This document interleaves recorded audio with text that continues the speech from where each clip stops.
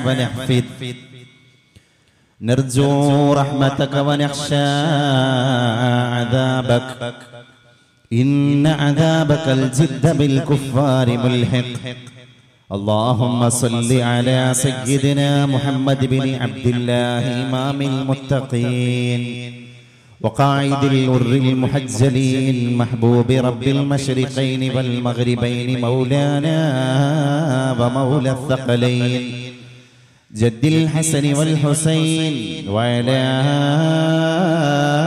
آله وأصحابه وأعوانه وأتباعه وأهل بيته أجمعين إن نريد إلا الإصلاح ما استطعت وما توفيقي إلا بالله عليه توكلت وإليه أنيب اللهم رب اشرح لي صدري ويسر لي أمري واحلل عقدة من لساني يفقه قولي ما شاء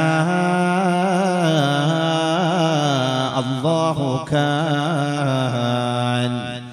وما لم يشأ لم يكن لا حول ولا قوة إلا بك يا ذا الجلال والإكرام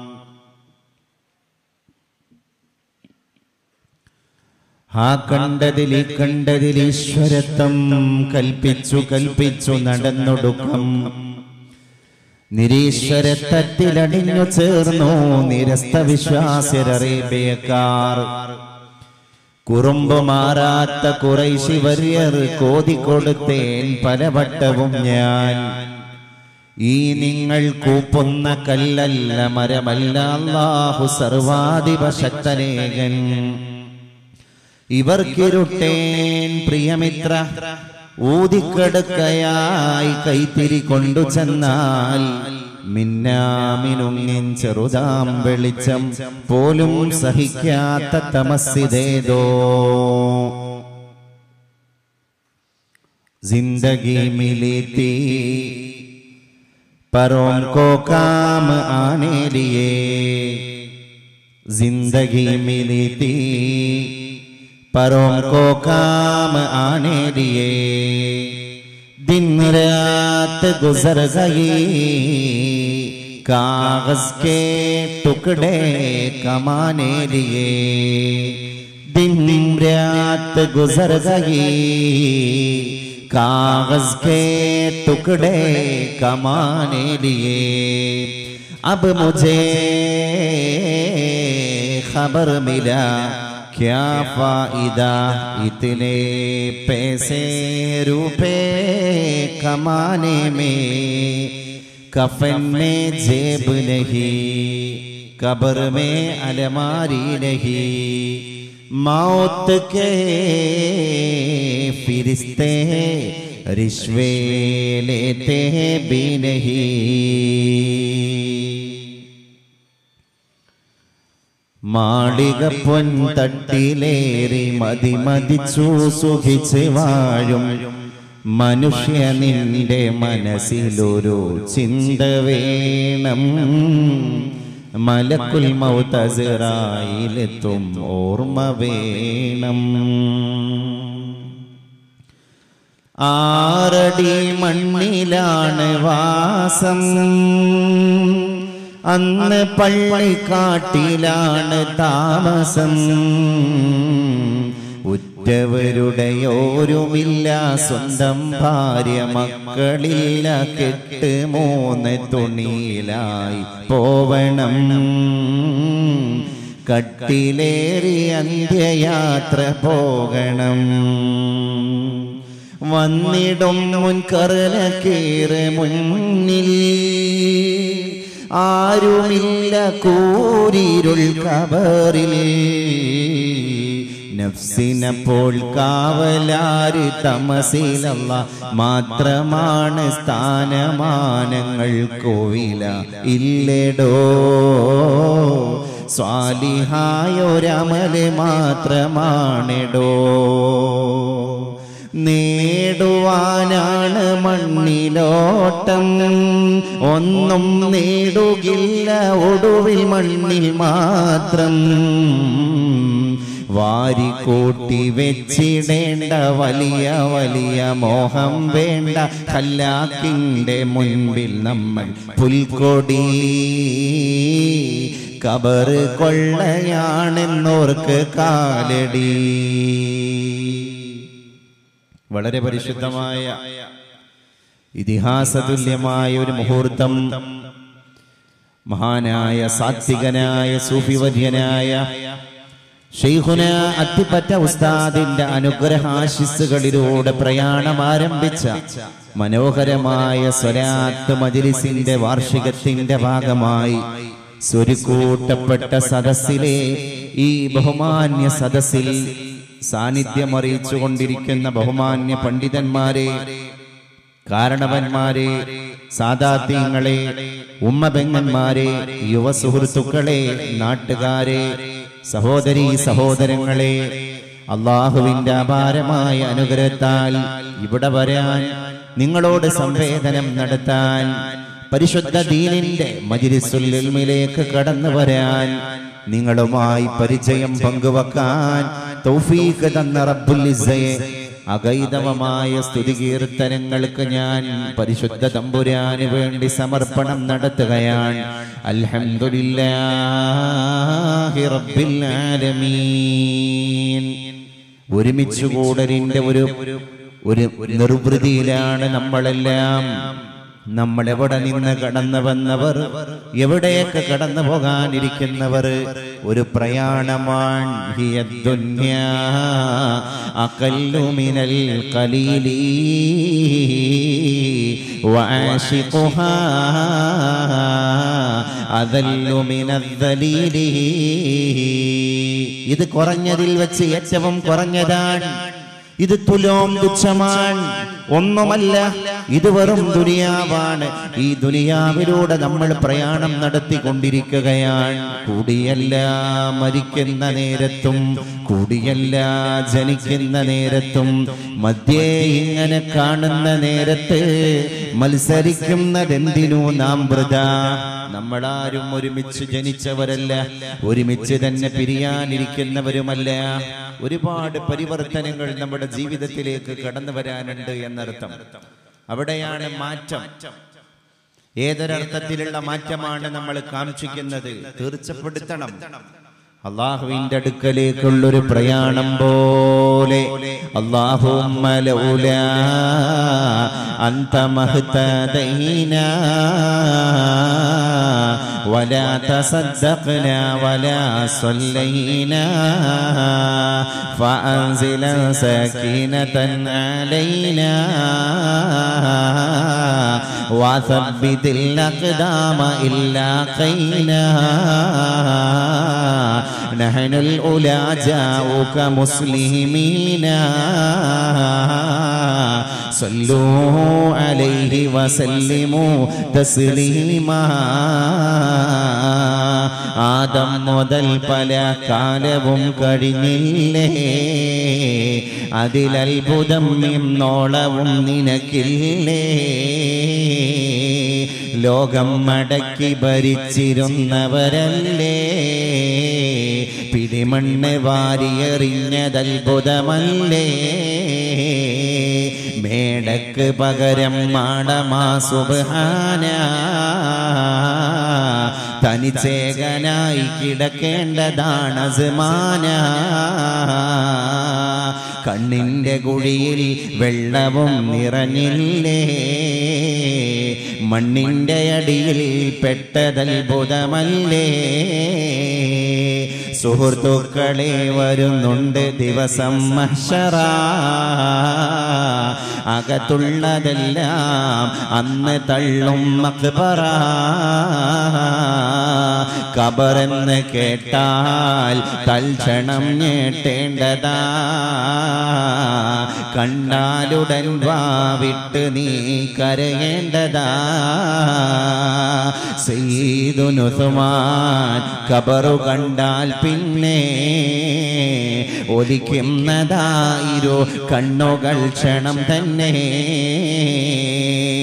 അല്ലാഹുവിന്റെ റസൂൽ അവിടുത്തെ സഹാബത്തിനോടൊരു കടങ്കഥ പോലെ പറഞ്ഞുകൊണ്ടിരിക്കുകയാണ്. അല്ലയോ സഹാബികളെ, നിങ്ങൾ ധരിച്ചിരിക്കുന്ന ചെരുപ്പിന്റെ വാറാണ് നിങ്ങളുടെ ശരീരവുമായി ഏറ്റവും അടുത്ത് കിടക്കുന്നത്. എന്നാൽ നിങ്ങൾ ധരിച്ച ചെരുപ്പിന്റെ വാറിനേക്കാൾ നിങ്ങളുടെ ശരീരത്തോട് ഒട്ടി നിൽക്കുന്ന ഒരു പ്രതിഭാസമുണ്ട്. അതേതെന്നറിയുമോ? സഹാബത്ത് ഇങ്ങനെ ആശങ്കാകുലരായി നോക്കി നിൽക്കുന്നതിന്റെ ഇടയിലാണ് പരിശുദ്ധ റസൂലിന്റെ തന്നെ മറുപടി, കുല്ലു നഫ്സിൻ ദാഇഖത്തുൽ മൗത്ത്. അത് മരണമാണ്, മരണമാണ്. യാത്രക്കിടയിൽ മരണം, മൗനത്തിനിടയിൽ മരണം, ഇരുത്തത്തിനിടയിൽ മരണം, സംസാരത്തിനിടയിൽ മരണം, കുടിക്കുന്നതിനിടയിൽ മരണം, ഉറക്കുന്നതിനിടയിൽ മരണം, ഭക്ഷണം കഴിച്ചുകൊണ്ടിരിക്കുന്നതിന്റെ ഇടയിൽ മരണം. ഒരാഴ്ച മുമ്പാണ് എന്റെ പ്രിയപ്പെട്ട പ്രീതരായ പ്രവർത്തകന്മാരെ പുത്തനത്താണിക്ക് പരിസരത്തുള്ള ഇഖ്ബാൽ നഗർ എന്ന് പറയുന്ന സ്ഥലത്തേക്ക് വിനീതനായ ഞാൻ പ്രഭാഷണ പരിപാടിക്ക് വേണ്ടി കടന്നുപോയത്. ആ പ്രഭാഷണ പരിപാടിയിൽ പങ്കെടുക്കാൻ ഗൾഫിൽ നിന്ന്, സൗദി അറേബ്യയിൽ നിന്ന് പുത്തനത്താണിയുടെ മടിത്തട്ടിലേക്ക് വിമാനമാർഗം പറന്നു വരുന്ന ഒരു സഹോദരൻ, സിദ്ദീഖ് എന്ന പേരുള്ള 38 വയസ്സുള്ള ചെറുപ്പക്കാരനായ സഹോദരൻ, ഈ സൗദി അറേബ്യയിൽ നിന്ന് വിമാനം കയറി കണക്ഷൻ ഫ്ലൈറ്റ് ആണ്. അതുകൊണ്ട് ഷാർജയിൽ വിമാനം ഇറങ്ങി രണ്ടാമതൊരു വിമാനത്തിൽ കാലിക്കറ്റ് കരിപ്പൂർ എയർപോർട്ടിലേക്കുള്ള വിമാനം കയറുകയാണ്. ഷാർജ എയർപോർട്ടിൽ വെച്ച് ബന്ധുമിത്രാദികളോട് ഫോൺ വിളിച്ച് പറഞ്ഞു പോയി, ഞാൻ ഷാർജയിൽ എത്തിയിട്ടുണ്ട്, മണിക്കൂറുകൾക്കകം ഞാൻ കരിപ്പൂരിൽ ലാൻഡ് ചെയ്യുന്നതാണ്, എന്റെ വാഹനം നിങ്ങൾ കൊണ്ടുവരണം, ബന്ധുക്കളെ നിങ്ങൾ എന്നെ കൊണ്ടുപോകാൻ എയർപോർട്ടിലേക്ക് കടന്നു വരണം എന്ന് പറഞ്ഞ സഹോദരൻ ഷാർജയിൽ നിന്ന് രണ്ടാമത്തെ വിമാനം ടേക്ക് ഓഫ് ചെയ്ത് അത് കരിപ്പൂരിലേക്കുള്ള പ്രയാണത്തിലാണ്. ആകാശഗംഗയുടെ നീലിമയിലൂടെ, ഗഗനവിധാന വീതികളിലൂടെ ഈ വിമാനം നൂറുകണക്കിന് ആളുകളെയും കൊണ്ട് പ്രയാണം ചെയ്യുകയാണ്. 20 മിനിറ്റ്, ആകെ 20 മിനിറ്റാണ് വിമാനം പൊന്തിയിട്ടായിട്ടേ ഉള്ളൂ. ഈ സഹോദരന് നെഞ്ചിടത്തിലൂടെ ഒരു വേദന, അത് കലശലായ വേദന. ഡോക്ടർ വന്നു, ആയുരാരോഗ്യ വിദഗ്ധന്മാര് വന്നു, അടിയന്തരമായി വിമാനം നിലത്തിറക്കണം. ഈ സഹോദരന്റെ അപകടനില തരണം ചെയ്യാൻ സാധിക്കാത്ത ഹൃദയവേദനയാണ്, അറ്റാക്കാണ് കടന്നു വന്നിരിക്കുന്നത്. അടിയന്തരമായി അബുദാബി എയർപോർട്ടിൽ വിമാനം ലാൻഡ് ചെയ്യുകയാണ്. ഉടനെ തന്നെ ആ സഹോദരനെ ഹോസ്പിറ്റലിന്റെ വെന്റിലേറ്ററിലേക്ക് കൊണ്ടുപോയി. വിനീതനായ ഞാൻ ഇഖ്ബാൽ നഗറിൽ പ്രഭാഷണം നടത്തുന്ന സദസ്സിൽ ആ സഹോദരൻ ഉണ്ടാകേണ്ട സഹോദരനാണ്. അന്ന് പ്രിയപ്പെട്ട അദ്ദേഹത്തിന്റെ കൂട്ടുകാരായ സുഹൃത്തുക്കൾ പറഞ്ഞു, ഒരു മിടിപ്പ് മാത്രമാണ് ഹൃദയത്തിലൂടെ കടന്നു പോകുന്നത്, അതും യന്ത്ര സംവിധാനത്തിന്റെ സഹായം കൊണ്ട് മാത്രം. ആ സഹോദരൻ മിനിയാന്ന് ലോകത്തോട് വിട പറഞ്ഞു പോയിരിക്കുകയാണ്. കരിപ്പൂരി എയർപോർട്ടിന്റെ 5ാമത്തെ ഒരു ഗേറ്റ് ഉണ്ട്. അത് മൃതദേഹങ്ങളെ കൊണ്ടുവരുന്ന കവാടമാണ്. അത് ബന്ധുമിത്രാദികൾ ചിരിക്കുന്ന കവാടമല്ല, അത് ബന്ധുക്കളെ കരഞ്ഞു പോകുന്ന കവാടമാണ്. ആ ബാലവൃദ്ധം ജനങ്ങൾ ചിരിക്കുന്നു, ആശുവായി തീരും മരണം മറക്കുന്നു, ആശുപത്രി കട്ടിലാളെ കൈമാറുന്നു, ആംബുലൻസിൻ ബീജി നമ്മെ നടുക്കുന്നു, ആതുരാ ശുശ്രൂഷകർ കൈമലർത്തുന്നു, ആരാരും അറിയാ ശ്മശാനവും പുൽകുന്നു. മാലാക വന്നു പിടിച്ചെന്റെ ദേഹിയെ, മാനുജൻ വന്നു കണ്ടു എന്റെ ദേഹമേ, പൊട്ടിച്ചിരിച്ചു അനന്തരമാചിരിയെ, പൊട്ടിക്കരയരായി രൂപപ്പെടുന്നതും. അപ്പോഴേക്ക് പള്ളിക്കാട്ടിൽ നിന്ന് മയ്യത്ത് കെട്ടിൽ കടന്നു വരികയാണ്. കാലാൾ പട വന്ന് തോളിലേറ്റുമ്പോഴും കാമനും താതനും പരിതപിക്കുമ്പോഴും കുല്ലു നഫ്സിൻ ദാഇഖത്തുൽ മൗത്ത് എന്നുള്ള ഖുർആന്റെ വചനം മറക്കല്ല സോദരാ. ഈ ബീരാഞ്ചിറയുടെ, ഈ തിരുനാവായയുടെ, ഈ കൊടക്കല്ലിന്റെ, ഈ ആലത്തൂരിന്റെ പരിസരങ്ങളിലൂടെ നമ്മളൊക്കെ ഒന്ന് സഞ്ചാരം നടത്തണം. അവിടുത്തെ തറവാട് പള്ളിയുടെ ഖബർസ്ഥാൻ ഖബർസ്ഥാനിലേക്ക് ഇടക്കൊന്ന് നടന്നു പോകണം. ഓരോ മീസാൻ കല്ലിനും ഓരോ പ്രായമാണ്, ഓരോ മൈലാഞ്ചി കൊമ്പിനും ഓരോ പ്രായമാണ്. ഈ മീസാൻ കല്ലിന്റെ ചോട്ടിൽ കിടക്കുന്ന മനുഷ്യൻ അത് 20 വയസ്സുകാരനായ ചെറുപ്പക്കാരനാണ്. അപ്പൊ നമ്മുടെ കൂടെ വന്നവര് നമ്മളോട് ചോദിക്കാൻ, 20 വയസ്സുകാരനായ ചെറുപ്പക്കാരന്റെ ഖബറിന്റെ അപ്പുറത്തുള്ള ഖബർ ആരുടേതാണ്? അത് ഈ നാട്ടിലുള്ള 25 വയസ്സുകാരിയായ യുവതിയുടെ ഖബറാണ്. അപ്പുറത്തുള്ളതോ അത് 30കാരന്റെ ഖബർ, തൊട്ടപ്പുറത്തുള്ളതോ അത് 40കാരിയുടെ ഖബർ. ഖബറുകൾക്ക് പോലും പ്രായമില്ല. അതുകൊണ്ട് ഇന്ത്യ കണ്ട സൂഫിയായ ഒരു പണ്ഡിതൻ പറഞ്ഞു പോയി, നമ്മുടെ ഖബർസ്ഥാനിലെ പള്ളിക്കാട് മതി ദുനിയാവ് എന്ത് എന്ന് ഓർമ്മപ്പെടുത്താൻ. അവിടെയാണ് ഔലിയാക്കന്മാരെ തിരിച്ചറിയേണ്ടത്. ഇന്നലില്ലാഹി ഇബാദൻ ഫൂതനാ ത്വല്ലഖു ദുനിയാ വഖാഫുൽ ഫിതനാ نظروا فيها ولما علموا أنها ليست لحيهم وطنا جعلوها لجة واتخذوا صالح الأعمال فيها سفنا. ഇത് ദുനിയാവാൻ. ഈ കറങ്ങിക്കൊണ്ടിരിക്കുന്ന ഫാനിനൊക്കെ എത്ര കൊല്ലത്തെ ഗ്യാരണ്ടിയാണ്? ഇതിന്റെ നിർമ്മാതാവായ മനുഷ്യ, നമുക്കുള്ള ഗ്യാരണ്ടി എവിടെയാണ്? ഈ ശബ്ദോൽപാദന സംവിധാനത്തിനുള്ള ഗ്യാരണ്ടി എത്രയാണ്? ഇതിന്റെ നിർമ്മാതാവായ മനുഷ്യ, നിന്റെ ഗ്യാരണ്ടി എവിടെയാണ്? ലോകത്ത് ഒരു ഗ്യാരണ്ടി ഇല്ലാത്ത സാധനമാണ് മനുഷ്യൻ. ഒരു സുരക്ഷിതമില്ലാത്ത സാധനമാണ് മനുഷ്യൻ. നിങ്ങൾ കണ്ടിട്ടില്ലേ ദേശാടന പക്ഷികളെ? ആ ദേശാടന പക്ഷികൾ ഒരു നാട്ടിലേക്ക് വിരുന്ന് വരികയാണെങ്കിൽ ആ നാട്ടുകാർക്ക് സമാധാനിക്കാം എന്നാണ്. കാരണം പ്രകൃതി ദുരന്തങ്ങൾ ഇല്ലാതിരിക്കാൻ സാധ്യതയുള്ള സ്ഥലങ്ങളിലേക്കാണ് ദേശാടന കിളികൾ വരിക. ദേശാടന കിളികൾ ഒരു നാട്ടിൽ നിന്ന് പെട്ടെന്ന് പാറിപ്പോകുകയാണെങ്കിൽ നമ്മളൊന്ന് ഭയപ്പെടണം. കാരണം അഭ്യസ്തവിദ്യനായ മനുഷ്യനേക്കാൾ പ്രപഞ്ചത്തെ പഠിക്കാൻ അല്ലാഹു തആല സൗകര്യം ഏർപ്പെടുത്തി കൊടുത്ത പക്ഷി എന്തോ ഒരു അസ്വാഭാവികത വായിച്ചിട്ടാണ് പാറിപ്പോയത് എന്നുള്ളത് നമ്മൾ മനസ്സിലാക്കണം. 2004 ഇന്തോനേഷ്യയിലെ സുമാത്രയിൽ സുനാമി വന്ന് ആഞ്ഞടിച്ചപ്പോ മരിച്ചുപോയ മനുഷ്യന്മാരുടെ കബന്ധങ്ങളെ കൊണ്ട് കടപ്പുറം ചീഞ്ഞളിഞ്ഞപ്പോ ആകാശഗംഗയിലൂടെ വട്ടമിട്ട് പറന്നുകൊണ്ടിരുന്ന കഴുകന്മാര് മനുഷ്യന്റെ ശവശരീരങ്ങളെ കൊത്തി വലിച്ചപ്പോ മൃതദേഹമായി പോയ മൃഗങ്ങൾ കുറവായിരുന്നു. പ്രകൃതിയുടെ പൾസവക്ക് വായിക്കാൻ സാധിച്ചു. സുമാത്രയിലെ ഒരു കഥ തന്നെ ഇംഗ്ലീഷ് പത്രം എഴുതിയിരുന്നു. എന്ത്? ഇന്തോനേഷ്യയിലെ തീരദേശത്തിലൂടെ ടൂറിസ്റ്റായ ഒരു ബ്രിട്ടീഷ് സായിപ്പ്, അദ്ദേഹത്തിന്റെ ഭാര്യ കൂടെയുണ്ട്, പിന്നെ അവരുടെ കൂടെ അദ്ദേഹത്തിന്റെ വളർത്തുപട്ടിയുണ്ട്. ബ്രിട്ടീഷുകാർക്ക് അവരുടെ പെറ്റ്സിനെ, വളർത്തുപട്ടികളെ, വളർത്തുമൃഗങ്ങളെ കൂടെ കൊണ്ടു നടക്കുന്ന ഒരു സംസ്കാരമാണ് അവിടുത്തെ സംസ്കാരം. ഇദ്ദേഹത്തിന്റെ കൂടെ വളർത്തു പട്ടിയുണ്ട്, ഇദ്ദേഹത്തിന്റെ സഹധർമ്മിണിയുണ്ട്. ഇവരൊന്നിച്ച് ഇന്തോനേഷ്യയുടെ തീരപ്രദേശത്തിന്റെ മനോഹരമായ കാഴ്ച കണ്ട് നടന്നുകൊണ്ടിരിക്കുന്നതിന്റെ ഇടയിൽ ഈ വളർത്തു പട്ടി ഇദ്ദേഹത്തിന്റെ കയ്യിൽ നിന്ന് കൊതറുകയാണ്. ഒരു കാര്യം പിടുത്തം കിട്ടില്ല. വർഷങ്ങളായി നമ്മൾ ഈ വളർത്തുപട്ടിക്കെല്ലാം കൊണ്ടും കൊടുത്തും നൽകിക്കൊണ്ട് ഇതിനെ പരിപാലിച്ചു പോവാൻ. ഇത്ര കാലമായിട്ട് യജമാനനായ എന്നോടത് മോട്ട് കാണിച്ചിട്ടില്ല. ഇത്ര കാലമായിട്ട് എന്നോട് ഞാൻ പറഞ്ഞ ഒരു കാര്യത്തോട് വിസമ്മതം പ്രകടിപ്പിച്ചിട്ടില്ല. ഭാര്യയോട് ഇദ്ദേഹം പറഞ്ഞു, നമ്മുടെ വളർത്തുപട്ടിക്ക് എന്തോ ഒരു അസ്വാഭാവികതയുണ്ട്, എന്തോ കുഴപ്പമുണ്ട്. ഭാര്യ അദ്ദേഹത്തോട് പറഞ്ഞു, നിങ്ങൾ അതിനെ റിലീസാക്കി വിട്ടാളി, അതിന്റെ അസ്വസ്ഥത കഴിഞ്ഞിട്ടത് തിരിച്ചു വന്നോളും. ഈ പട്ടി അതിനെ തുറന്നു വിട്ടതോടുകൂടെ ഓടുകയാണ്. എവിടേക്ക്? ശൂന്യതയിലേക്ക് കണ്ണും നട്ട് തിരിച്ചോടുകയാണ്. ബാക്കിലേക്കാ ഓടുന്നത്, മുന്നിൽ കടലാണ്. അവസാനം ആ പട്ടിക്കൊരു ബോധം, എന്റെ യജമാനനും യജമാനത്തിയാണല്ലോ അവിടെ ഉള്ളത്, അവരൊന്ന് രക്ഷപ്പെടണേ.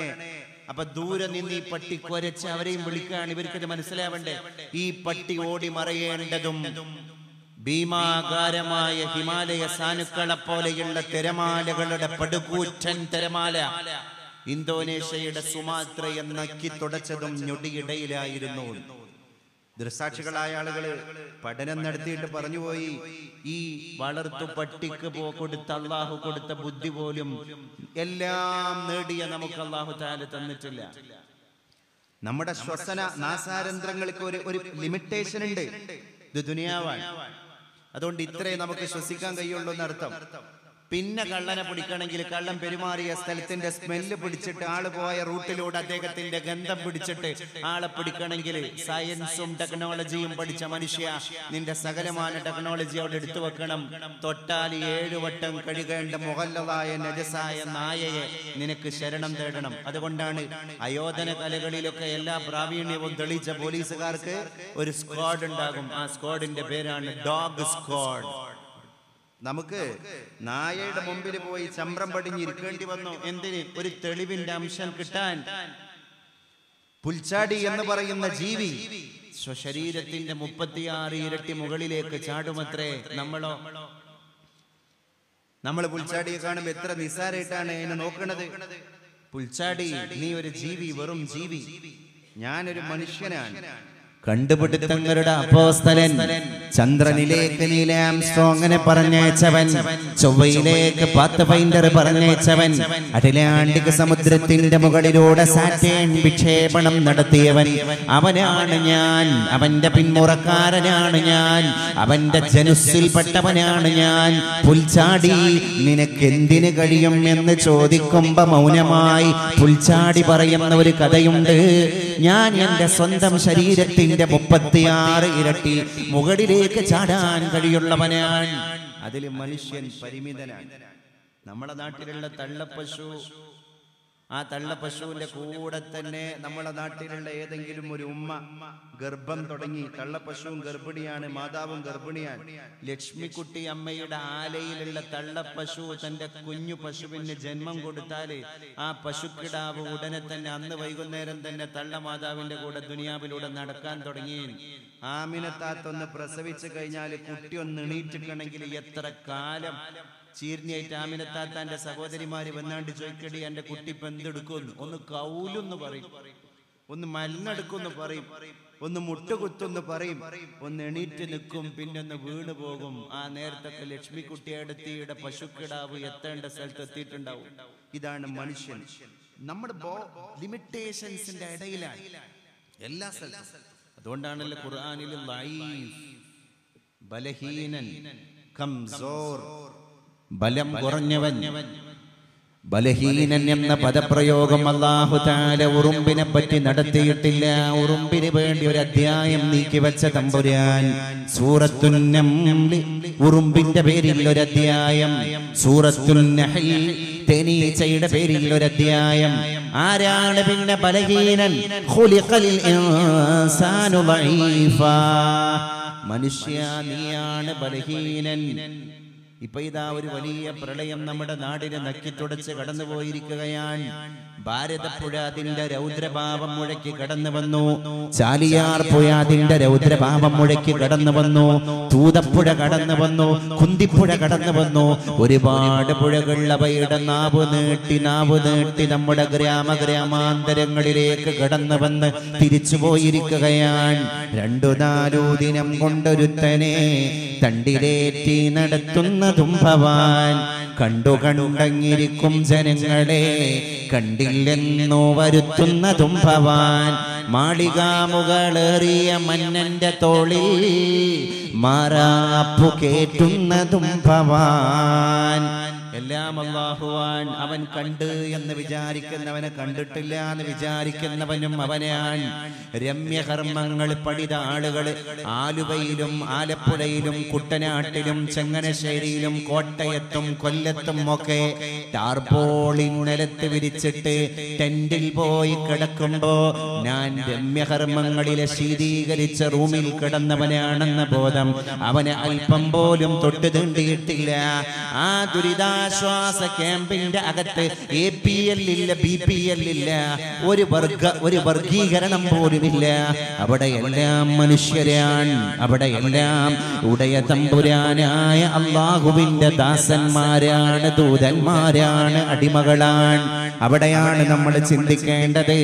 ഹിയ ദുനിയാ അഖല്ലു മിനൽ ഖലീലി വഅശിഖുഹാ അദല്ലു മിനൽ ദലീലി. അപ്പൊ നന്നായി പണിയെടുക്കണം. ഇത് ദുനിയാവാൻ. ഈ ദുനിയാവ് തന്നെ നമ്മൾ ഇതൊക്കെ ചെയ്യുകയാണെങ്കിൽ ദുനിയാവിലെ ആഖിറത്തിലേക്ക് തുലനം ചെയ്ത് നോക്കുമ്പോൾ ദുനിയാവ് ഒന്നുമല്ല. അപ്പൊ ദുനിയാവ് നിസ്സാരാണ് എന്ന് നമ്മൾ മനസ്സിലാക്കണമെങ്കിൽ, നമ്മുടെ പുതിയ തലമുറയെ ബോധ്യപ്പെടുത്തണമെങ്കിൽ ആഖിറം എന്താണ് എന്നുള്ളത് കൂടി നമ്മളെ കുട്ടികളെ നമ്മളൊന്ന് പഠിപ്പിച്ചു കൊടുക്കണം. മഹാന്മാരായ പണ്ഡിതന്മാര് പറഞ്ഞു, പരലോകത്തെ മഹ്ശറയിലെ ഒരു ദിവസത്തെ പറ്റി 70,000 വർഷം എന്നിവരെ അഭിപ്രായപ്പെട്ട പണ്ഡിതന്മാരുണ്ട്. അഥവാ അക്കോർഡിംഗ് ടു ദുനിയാവിലേക്ക് ചേർത്ത് നോക്കുകയാണെങ്കിൽ മഹ്ശറിലെ ഒരു ദിവസം അത് ദുനിയാവിലെ 70,000 വർഷമാണ്. ദുനിയാവിലെ 70,000 വർഷത്തോട് കടപിടിക്കാൻ മഹ്ശറയിലെ ഒറ്റ ദിവസം മതി, ഒറ്റ ദിവസം. എന്നിട്ടാണ് മഹ്ശറയിലേക്ക് ചേർത്തി നോക്കുമ്പോ ഒന്നുമല്ലാത്ത ഒരു 60 കൊല്ലം, ആകെ ആയുസ് ഒരു 50 കൊല്ലം, ആകെ ആയുസ് ഒരു 40 കൊല്ലം. ആ ശുഷ്കമായ കാലഗതികൾക്ക് വേണ്ടിയാണ് നമ്മൾ ഇവിടെ മത്സരിക്കുന്നത്. അതാണ് ചോദിച്ചത്. മധ്യേ ഇങ്ങനെ കാണുന്ന നേരത്ത് മത്സരിക്കുന്നതെന്തിനോ നാം വൃഥാ. നമ്മൾ ഈ ഇടയിൽ ഇങ്ങനെ കണ്ടുകൊടുക്കുന്നതിന്റെ ഇടയിൽ എന്തിനാണ് മനുഷ്യ നമ്മളൊന്ന് മത്സരിക്കുന്നത്? ഒന്ന് സ്വതന്ത്രമായിട്ട് ചിന്തിച്ചൂടെ എന്നർത്ഥം. എന്റെ പ്രിയപ്പെട്ടവരെ, നമ്മൾ ചിന്തിക്കണം. നമുക്ക് എല്ലാവർക്കും അല്ലാഹു തആല ലമ്മത്തുൽ മലായിക വലമ്മത്തു ശൈത്താൻ. ഏതൊരു മനുഷ്യനും ഒരു പിശാചിന്റെ വാസനുണ്ട്, ഒരു മലക്കിന്റെ വാസനുണ്ട്. പിശാചിന്റെ ഇൻഫ്ലുവൻസ്, മലക്കിന്റെ ഇൻഫ്ലുവൻസ്. ലിൽ ഇൻസാനി ലമ്മത്തും മിനൽ മലായിക വലമ്മത്തും മിനശ് ശൈത്താൻ.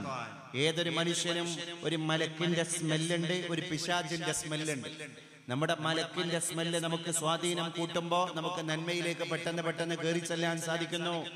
നമ്മുടെ പൈശാചികമായ സ്മെല്ല് നമ്മിൽ സ്വാധീനം കൂട്ടുമ്പോ നമ്മൾ നന്മയെ മറക്കുന്നു, നമുക്ക് തിന്മയിലേക്ക് പോകാനുള്ള എല്ലാ സൗകര്യങ്ങളും കിട്ടുന്നു. ഇപ്പൊ നിങ്ങൾ കണ്ടല്ലോ സൗജത്ത്, അവളുടെ പേരും അവളുടെ സ്ഥാനവും ഒക്കെ ഒരേപോലെയാണ്.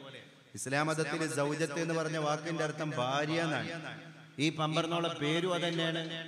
ഈ പമ്പർന്നോൾ അലങ്കരിച്ചുകൊണ്ടിരിക്കുന്ന സ്ഥാനവും അതന്നെയാണ്. ഈ ഭാവിയിൽ ഏതെങ്കിലും ഒരു ഭർത്താവിന് ഏതെങ്കിലും ഒരു ഭാര്യ എന്തെങ്കിലും കാട്ടിക്കഴിഞ്ഞാൽ പോലീസ് FIR അപ്പം തന്നെ എഴുതും, സൗജത്തിന്റെ അക്രമം ഏറ്റിട്ട് ഭർത്താവിന് പരിക്കുന്ന എഴുതിയാൽ മതിയല്ലോ. അപ്പൊ ആ ചരിത്രത്തിനൊരു തുടക്കം കുറിച്ചിരിക്കുകയാണ് ഇപ്പൊ താന്നൂർക്കാരുത്തി അഞ്ചുടിക്കാരുത്തി ആയിരിക്കുന്ന സൗജത്ത് എന്ന് പറയുന്ന പമ്പർന്നോൾ.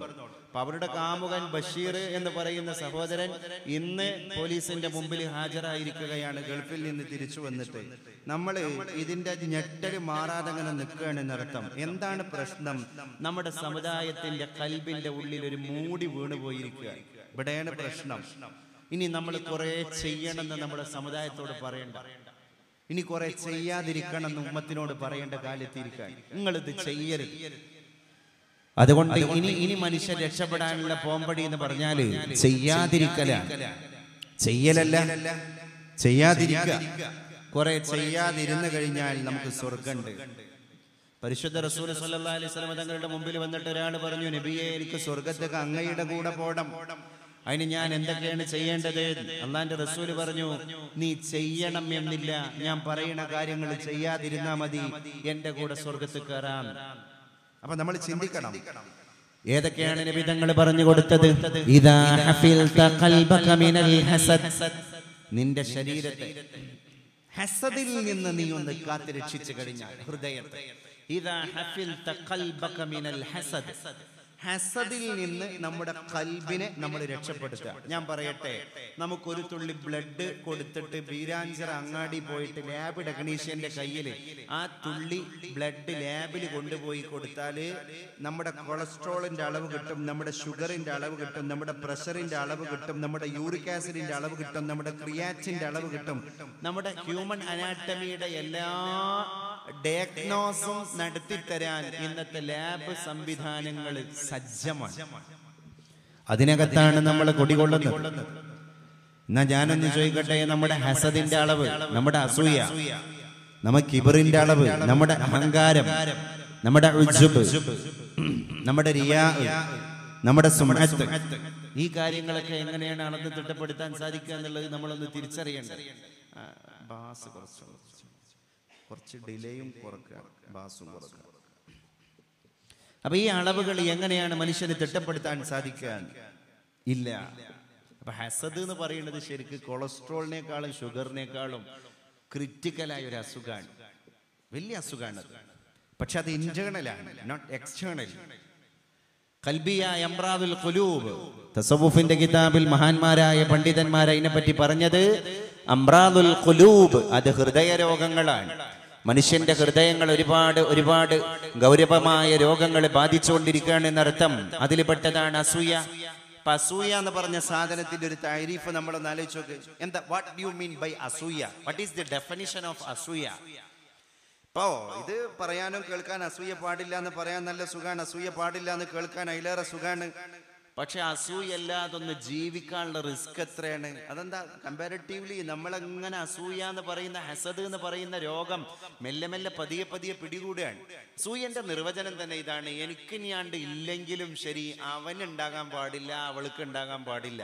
അപ്പൊ നമുക്ക് ഉണ്ടായിട്ട് നമുക്ക് സമാധാനം ഉണ്ടാകുകയാണെങ്കിൽ അതൊരു നിഅമത്ത് വളരെയല്ലേ? അതല്ല, തന്റെ അസ്വസ്ഥത തനിക്കുള്ളതോ തനിക്കില്ലാത്തതോ അല്ല, പിന്നെ മറ്റുള്ളവന് ഉണ്ടായി എന്നുള്ളതാണ് തന്റെ അസ്വസ്ഥത. അതാണ് അസൂയ.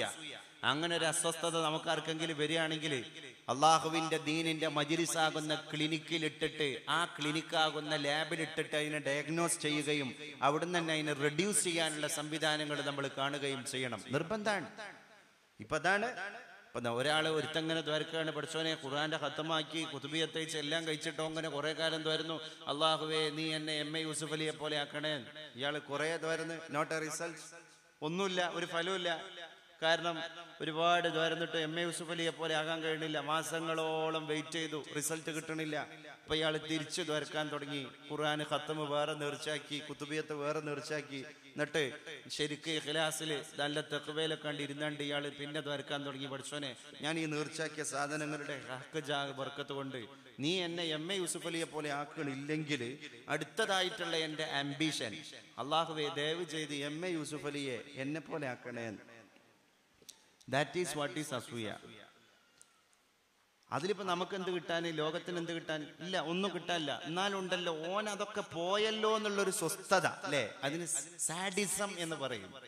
മറ്റുള്ളവരെ ആക്രമിക്കണയിലും മറ്റുള്ളവരെ ഹേർട്ട് ചെയ്യണയിലും അവരെ ഹാമിങ്ങും ഹേർട്ടിങ്ങും ആയിരിക്കുന്ന ആക്ടിവിറ്റീസ് കൊണ്ടുവരുന്നതിലും ഒരു സന്തോഷം പ്രകടിപ്പിക്കുക. ഇത് തന്നെയാണ് ഒരർത്ഥത്തിൽ പറഞ്ഞാൽ അസൂയ. അപ്പോ ആ ഒരു കുശുമ്പും കുറുമ്പും നമ്മുടെ സ്വഭാവത്തിൽ വരും. നമ്മൾ ആരോട് ഇത് ഷെയർ ചെയ്യൂല. സ്വന്തം അസൂയ ഒരാളോട് ഷെയർ ചെയ്യൂല. അത് അസ്വസ്ഥതയിൽ കാണും. എന്താ, രാത്രി ശരിക്കൊന്ന് മലന്ന് കിടന്നിട്ട് ഉറക്കം വരില്ല, അപ്പം ചെരിഞ്ഞു കിടന്നിട്ട് ഉറക്കമില്ല. അപ്പം എന്തോ ഒരു ശ്വാസത്തിന് ഒരു തിങ്ങല്. അലർജി ഉണ്ടോ? അലർജിന്റെ കുഴപ്പമുണ്ടായിട്ടുള്ള ആസ്തമയാണോ? ഒന്നുമല്ല, ആസ്തമ അല്ലാത്തൊരു ശ്വാസം മുട്ട്. അപ്പൊ എന്താ, അവൻ എന്തോ ഒരു വളർച്ച ഉണ്ടായി, അവനെന്തോ ഒരു പ്രോഗ്രസ് ഉണ്ടായി. അപ്പൊ എനിക്കത് കണ്ടിട്ട് ഒരു പിടുത്തം കിട്ടണില്ല, ഒരു ഗ്രിപ്പ് കിട്ടണില്ല. വേഗം നമ്മൾ ചികിത്സിക്കണം. അസൂയയെ ചികിത്സിക്കാനും കരിച്ചു കളയാനുള്ളത് ദിക്റാണ്. ശരിക്ക് ഇപ്പോ LDL കൊളസ്ട്രോൾ നമ്മുടെ ശരീരത്തിൽ കൂടിയെന്ന് അറിഞ്ഞാൽ എത്ര ചെറുപ്പക്കാരെ രാത്രി 3:30 മണിക്ക് അലാറം വെച്ചിട്ട് 3/4 ട്രാക്ക് സ്യൂട്ട് ഇട്ടിട്ട് ഈ വീരാഞ്ചർ അങ്ങാടി കൂടെ ഓടണത് എന്തേ? ഇതൊന്ന് കുറഞ്ഞു കിട്ടാൻ, ഇത് കുറഞ്ഞു കിട്ടാനുള്ള തൃഷ്ണയാണ്. അതിലും വലിയ തൃഷ്ണ നമ്മൾ പ്രകടിപ്പിക്കേണ്ടിയിരിക്കുകയാണ്. പരിശുദ്ധ സഹാബി അല്ലാഹുവിന്റെ റസൂലിനോട് ചോദിക്കാൻ, അങ്ങയുടെ കൂടെ സ്വർഗത്തിൽ കാരണം പരിശുദ്ധ റസൂലേ എന്ന് പറയുമ്പോ ലോകത്തിന്റെ ആചാര്യനായ ഗുരുനാഥൻ കൊടുക്കുന്ന മറുപടി, ഇദാ ഹഫിൽത ഖൽബക മിനൽ ഹസദ്, നിന്റെ ശരീരത്തെ അസൂയയിൽ നിന്നൊന്ന് രക്ഷപ്പെടുത്തി തന്നാൽ എന്റെ കൂടെ സ്വർഗത്തിലേക്ക് കയറാം. അപ്പൊ നമുക്ക് സ്വർഗം കിട്ടാനുള്ള തടസ്സം വരെ ഈ സാധനമാണ്. ഈ സാധനമാണെങ്കിലോ നമ്മൾ ഒരാളോട് പറഞ്ഞിട്ടില്ല. കൊളസ്ട്രോൾ ഉണ്ടെങ്കിൽ നമ്മൾ പറയും, മരുന്ന് കുടിക്കും, മെഡിസിൻ കഴിക്കും. പക്ഷെ ഇത് നമ്മൾ ഒരാളോട് ഷെയർ ചെയ്തിട്ടില്ല, ഒരാൾ അറിഞ്ഞിട്ടില്ല. ഈ അസ്വസ്ഥത അതാണ് കാരണം. ഇത് അവസാനം മനുഷ്യ ശരീരത്തെ തന്നെ വിറകിനെ കാർന്നു തിന്നുന്നത് പോലെ മനുഷ്യ ശരീരത്തെ തന്നെ അസൂയ എന്ന് പറയുന്ന അസുഖം കാർന്നു തിന്നുന്നതാണ്. അതെല്ലാ നിലക്കും, ഫിസിക്കലി മാത്രമല്ല, നമ്മുടെ ആത്മീയ ഭാഗങ്ങളെ വരെ അത് ബാധിക്കും എന്നർത്ഥം. പിന്നെ ഈ സഹാബിയോട് നബി തങ്ങൾ രണ്ടാമതായി പറഞ്ഞ കണ്ടീഷൻ, വലിസാനക മിനൽ ഗീബ, നിന്റെ നാവുണ്ടല്ലോ ആ നാവിനെ ഗീബത്തിൽ നിന്ന് നീ കാത്തു രക്ഷിക്കലാണ് നിനക്ക് എൻ്റെ കൂടെ സ്വർഗം കിട്ടാനുള്ള രണ്ടാമത്തെ ഉപാധി. ഗീബത്തിൽ നിന്ന് നാവിനെ രക്ഷിക്കുക. അപ്പൊ ഇന്ന് ഞാൻ സ്ട്രെസ് ചെയ്ത് പറയാൻ ആഗ്രഹിക്കുന്ന ഏറ്റവും വലിയൊരു കാര്യമാണത്. എന്ത്? നമ്മൾ എന്തെങ്കിലും പറഞ്ഞിട്ട് രക്ഷപ്പെടണേക്കാൾ ഇനി നമ്മൾ ശ്രദ്ധിക്കേണ്ടത് ഒന്നും പറയാതെ രക്ഷപ്പെടാനാണ്. ഫോർ എക്സാമ്പിൾ, ഇന്നത്തെ വാട്സപ്പ് ഗ്രൂപ്പുകൾ എടുക്കും ചിന്തിക്കേണ്ട. ഒരു വാട്സപ്പ് ഗ്രൂപ്പിൽ 250 മെമ്പേഴ്സ് ഉണ്ടാവും. ആവറേജാ ഞാൻ പറയുന്നത്. ചിലപ്പോൾ എബോ ആകാം, ചിലപ്പോൾ ബിലോ ആവാം. സപ്പോസ് നമ്മളിത് സങ്കല്പിക്കുക. അങ്ങനെ ഒരു ഗ്രൂപ്പിൽ 250 മെമ്പേഴ്സ് ഉണ്ടെങ്കിൽ ഇന്നൊക്കെ നമ്മളെ ചെറുപ്പക്കാർ വാട്സപ്പ് ഗ്രൂപ്പ് ഒന്ന് സ്ക്രോൾ ചെയ്ത് പോയി കഴിഞ്ഞാൽ തന്നെ എവിടെ എത്തൂല, ഗ്രൂപ്പുകൾ തീരൂല. ഈ കണക്കിനാണ് നമ്മുടെയൊക്കെ കയ്യിലിരിക്കുന്ന ഫോണിന്റെ, സ്മാർട്ട് ഫോണിന്റെ ഡിസ്പ്ലേയിൽ ഗ്രൂപ്പുകൾ കിടക്കുന്നത്. ഒരാളെ പറ്റി എന്തോ ഒരു റൂമർ നമ്മൾ കേട്ടു. അത് ശരിയാണോ തെറ്റാണോ എന്ന് നമ്മൾ അറിഞ്ഞില്ല. നമ്മൾ ഉടനെ തന്നെ നമ്മൾ കണ്ട ഗ്രൂപ്പിലേക്ക് അത് പോസ്റ്റ് ചെയ്തു. അപ്പോ അത് പോസ്റ്റ് ചെയ്ത് ഞൊടിയിടയിൽ 250 ആളുടെയും മൊബൈൽ ഫോണിൽ അത് എത്തി. അതിന് ചിലപ്പോൾ ഒരു സെക്കൻഡ് വേണ്ടി വന്നില്ല, ഒരു മില്ലി സെക്കൻഡ് മതിയേക്കാം, ഒരു മൈക്രോ സെക്കൻഡ് മതിയായേക്കാം, അതെത്തി. അപ്പോ ഈ ഗീബത്ത് എന്ന് പറയുന്ന സാധനത്തിന് 3G version, ഗീബത്തിന്റെ 4G version, ഗീബത്തിന്റെ 4G plus version, അതിലാണ് നമ്മളൊക്കെ ജീവിച്ചുകൊണ്ടിരിക്കുന്നത്. എത്ര ഗൗരവമുള്ള വിഷയമാണ്. രണ്ടാമത് മലയാളത്തിൽ തന്നെ ഒരു ചൊല്ലുണ്ട്, മൗനം വിദ്വാനുഭൂഷണം. വേറൊരു ചൊല്ലുണ്ട്, മൗനം മന്ദനുഭൂഷണം. എങ്ങനെയായാലും മൗനാണ് നല്ലത്. പണ്ട് അരിസ്റ്റോട്ടിൽ തന്റെ ശിഷ്യന്മാരോട് പറഞ്ഞു, പ്രിയപ്പെട്ട ശിഷ്യന്മാരെ, സംസാരം എന്ന് പറയുന്നത് ഒരു വെള്ളിയാണ്. വെള്ളി ആഭരണത്തിന് തുല്യമാണ് സംസാരം. അപ്പോ ബുദ്ധിമാനായ അരിസ്റ്റോട്ടിലിനോട് ശിഷ്യന്മാര് ചോദിച്ചു, അപ്പൊ ഗോൾഡ് എന്താണ്? അദ്ദേഹം പറഞ്ഞു, സൈലന്റ് ഈസ് ഗോൾഡ്. മൗനമാണ് സ്വർണം. സംസാരം വെള്ളിയാണെങ്കിൽ പിന്നെ സ്വർണം മൗനമാണ്. അപ്പൊ മൗനം സ്വർണ്ണാണ്. മിണ്ടാതിരുന്ന് കഴിഞ്ഞാൽ ഒന്നുമില്ല. ഇപ്പൊ ഒരു ഗ്രൂപ്പില് അത് പൊളിറ്റിക്സ് ആവാം, അത് ഫാമിലി ഗ്രൂപ്പ് ആവാം, അല്ലെങ്കിൽ ഒരു മഹല്ലത്തെ ഗ്രൂപ്പ് ആവാം, അല്ലെങ്കിൽ ഓൾഡ് സ്റ്റുഡൻസിന്റെ ഗ്രൂപ്പ് ആവാം, അല്ലെങ്കിൽ ഒരു ബാച്ചിന്റെ ഗ്രൂപ്പ് ആകാം, അല്ലെങ്കിൽ ഒരു നാട്ടിലെ കുറച്ച് ചെറുപ്പക്കാരുടെ ഗ്രൂപ്പ് ആകാം. ഗ്രൂപ്പുകൾക്ക് പഞ്ഞമില്ലാത്ത ഈ കാലത്ത് എന്തെങ്കിലും ഒരു വിവാദമായ പ്രസ്താവന ഒരാൾ ആ ഗ്രൂപ്പിൽ തന്നെ പെട്ട വേറൊരാൾക്കെതിരെ തോണ്ടിയിടുകയാണ്, വെറുതെ തോണ്ടിയിടുകയാണ്. അപ്പൊ ഇത് ഗ്രൂപ്പിൽ ഇതിങ്ങനെ വീഴ്ചിച്ചുകൊണ്ടിരിക്കുന്ന ഒരാൾ ഈ വോയിസ് കേട്ടു.